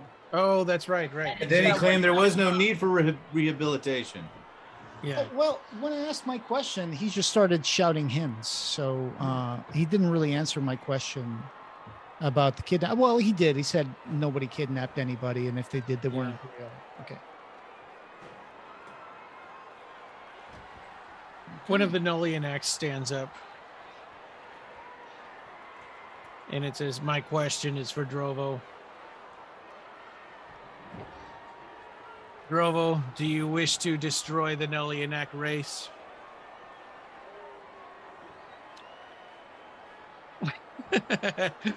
Drovo says, I am for peace with any creatures that wish to live in the Second Dominion or anywhere in the Imagica.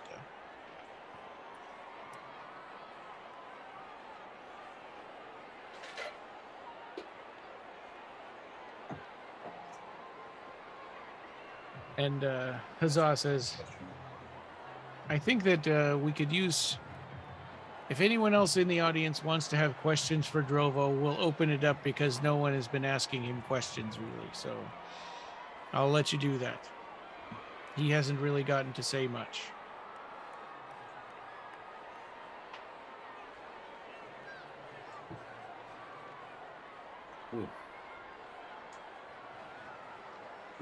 Walk. Yes, sir. So, disclaimer, you know me. I'm the arithmetic brother of Drovo D Vir. I'm Chur D Vir. I have one question to my brother. What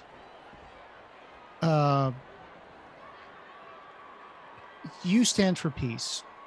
You stand for the continuation of the traditions that we do. You're real Aboriginal children. I mean, us arithmetics for a long time, people think that we're sometimes segregationists or elitists, but we really just stick together because there's so few of us. We are the only remaining, we are some of the only remaining original inhabitants of the First Dominion. I guess my question is, why how can we, what do you have to offer? Are you for a unified Imagica? It seems that your opponent is not.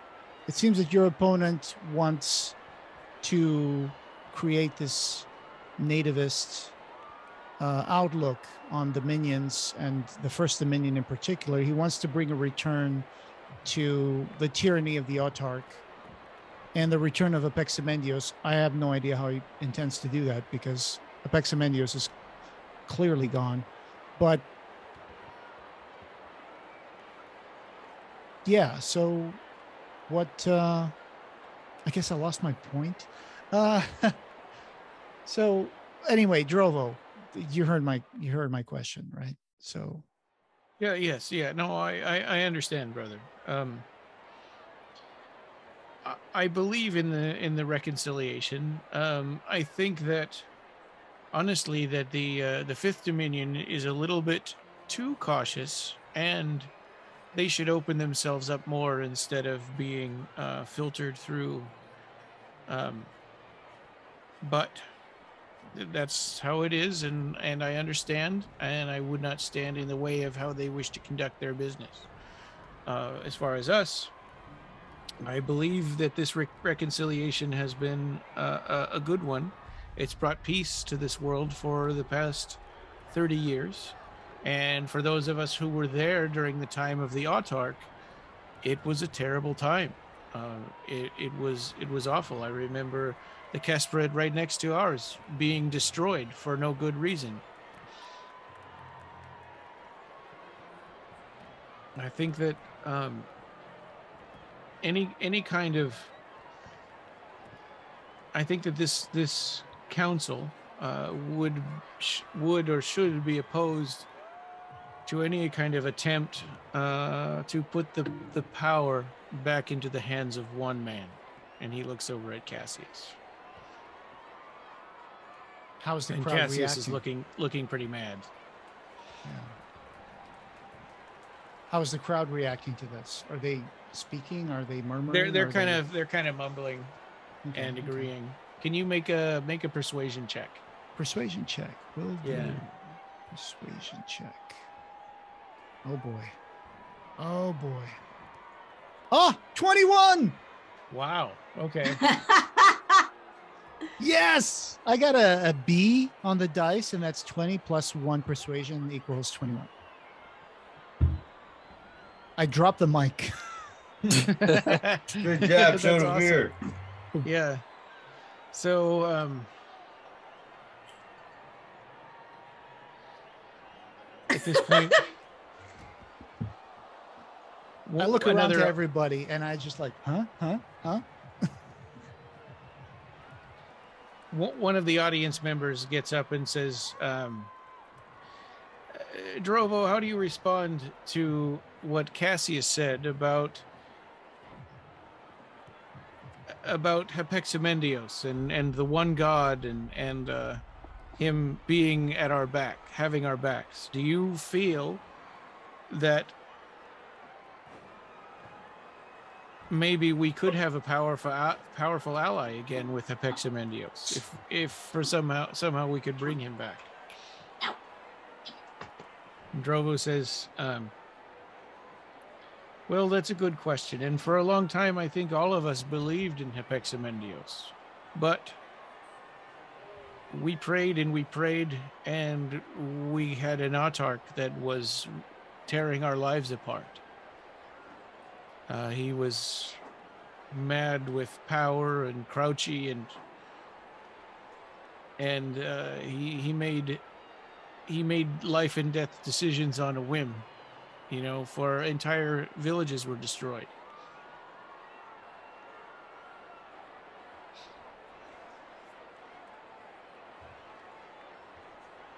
And so then he sits down here, or he kind of steps back. Anyone else have any other questions for Drovo? Does Drovo like dogs? Is that Ralph's question? Yes. Drovo says, what's a dog? They taste delicious. You'll like them. Oh. He says, I'm open to culinary tips from the Fifth Dominion at any time. Awesome. You don't have dogs in the Second Dominion? Damn. I can't remember, honestly. Yeah. They've got seagulls. Yeah. I know there were things that were gravelins, right, that are like rats. Right. But I don't remember anything about dogs.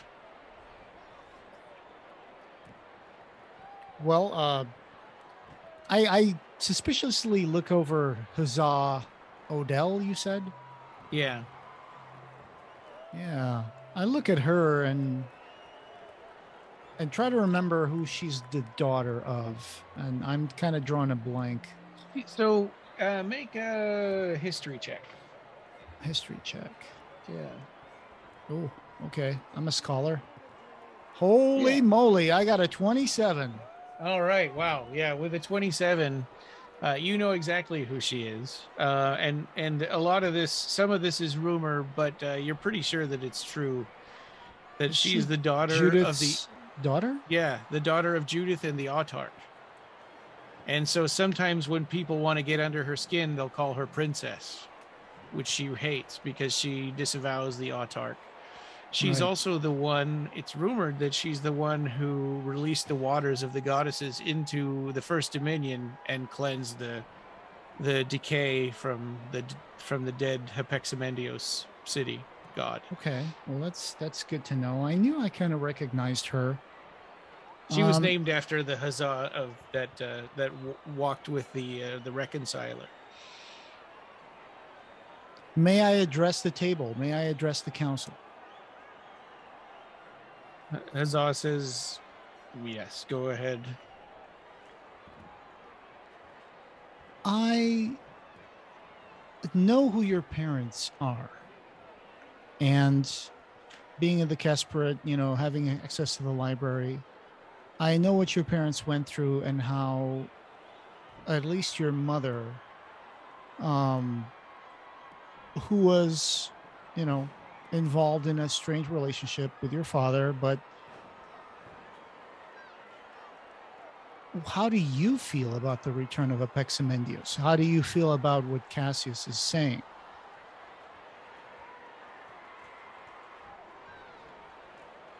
As well, I guess this can count as my closing statement. If we're done with the, if we're finished with the questions to the candidates, this will be my closing statement. I have a complicated family and complicated history. My father was the Autarch, and people give me no end of grief about it. But let me tell you, my mother has ascended to goddesshood.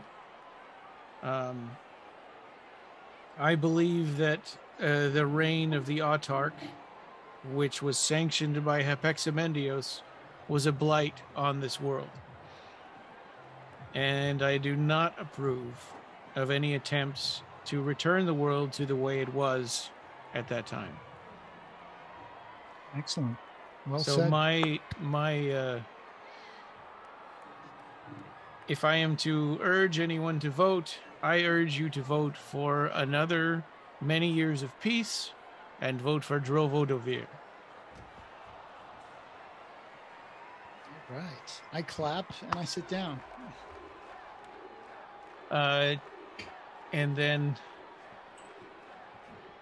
Akrit Friedley from Ephatoy says, honestly, in my closing statement, honestly, I'm afraid of a return. Like she said, I'm afraid of a return to the ways of the Autarch and a return to the Hepexamendios turning a blind eye to our prayers. Honestly, I mean, he didn't do anything when we needed him the most. And as much as this other candidate seems to love him, I don't understand it. And I think it's because he was gone for 200 years that he didn't see what we were going through. I urge you all to cast your vote for Drovo D Vir. Show us your birth certificate, Cassius. Yeah. And Coaxial Tasco stands up and he says, I'm from Beatrix, like my good friend over there. And he points at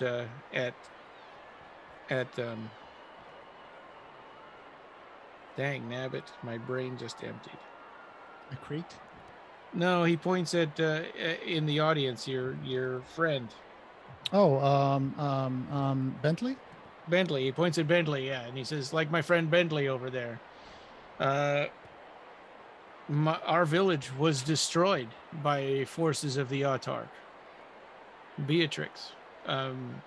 Only a couple of us left. That was a terrible time. I do not approve of any attempts to bring back any kind of autarch system or Hepexamendios. And he sits down, and then Ridley stands up and she says, honestly, this sounds like a threat.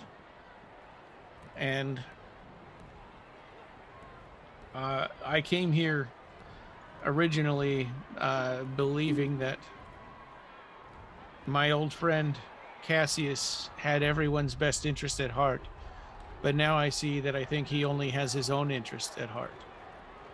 So I think, and I may not have lived here in one of the old reconciled dominions at that time, but I know peace, and I'm afraid, and I say to vote for Drovo D Vir. And at this point, Cassius is looking around, and he's really, really getting mad. And he says, all right, well, I think obviously a council is not in what's in the best interest of the people or Hepexamendios, and I think it's time to dissolve it. Here we go. And the Nullianacs stand up, and a creature rises up out of the water and reaches tentacles towards Drovo, and the Ethacs are kind of running around trying to figure out what to do, and we'll stop it there and we'll pick it up next time. I knew it. Didn't see that coming. Wow. I'm sticking my hand in my pocket and touching a little spider. Like, wake up, buddy. Time to go. Yeah. I had spent all my third level slots getting him to say what he was going to say anyway. Yeah. Guys really do. Yeah, I mean, we were discussing a lot of stuff that we didn't know what he was going to say. And I was like, I honestly don't know. Yeah. I really wanted to do this battle today, but that would be like another 3 hours. Yeah. Sorry. All right, we all talk a lot. Too much we talking. debate a lot. This was great. Cool. I really enjoy the whole planning things out, and even though I was like, I'm not sure what to do, but it's like, we had a whole bunch of sessions in a dungeon, right? Basically fighting things. And so now you finally got a chance for everybody to talk to each other. Yeah. I thought that was really cool. good. Having a couple of natural 20s also helped. That was awesome. Yeah, the one was a clutch. Yeah. Hey. All right. Well, cool. This is a good cliffhanger to stop the episode in. Dang. No combat. And just the audience members are just kind of running around screaming.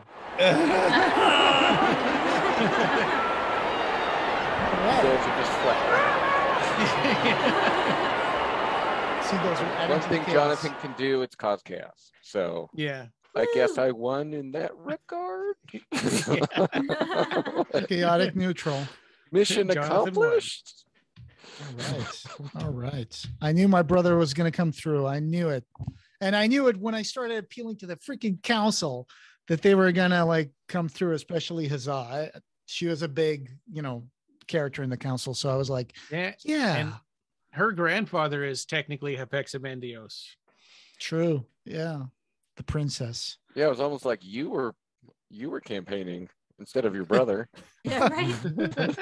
No, don't ask him questions. I have something to say. Yeah, right.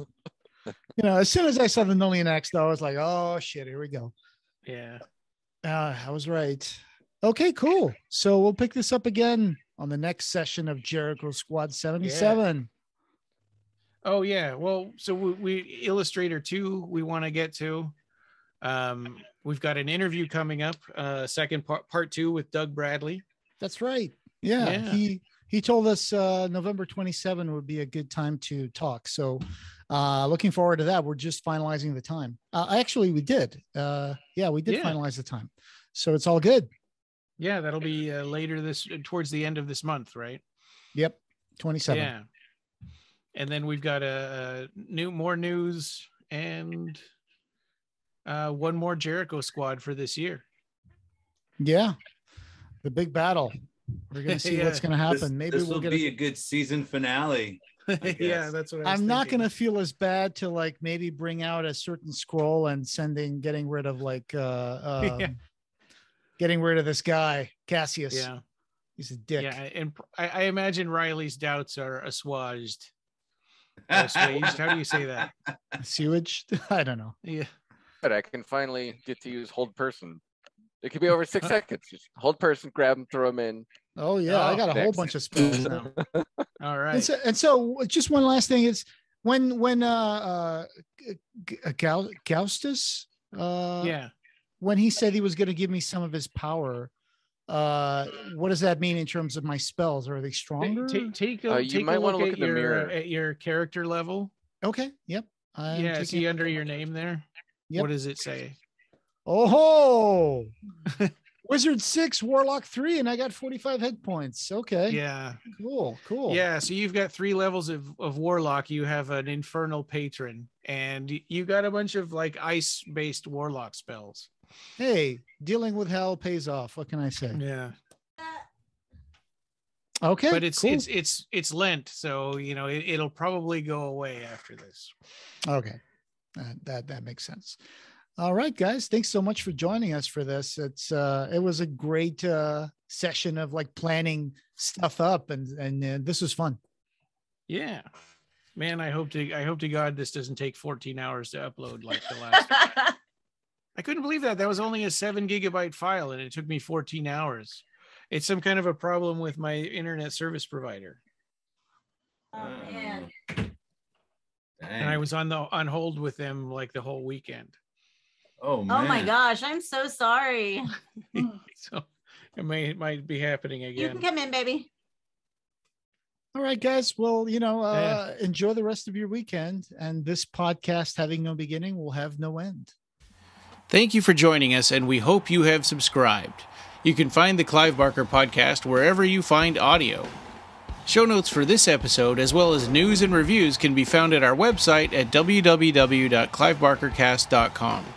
The Clive Barker Podcast, or BarkerCast, is an independent editorial podcast and blog that is not affiliated with or under contract by Clive Barker or Seraphim Inc. This is a labor of love by the fans for the fans. Watch for our annual Kickstarter fundraisers to get some cool stuff, and you can buy t-shirts on our TeePublic store. Go to teepublic.com and search for BarkerCast.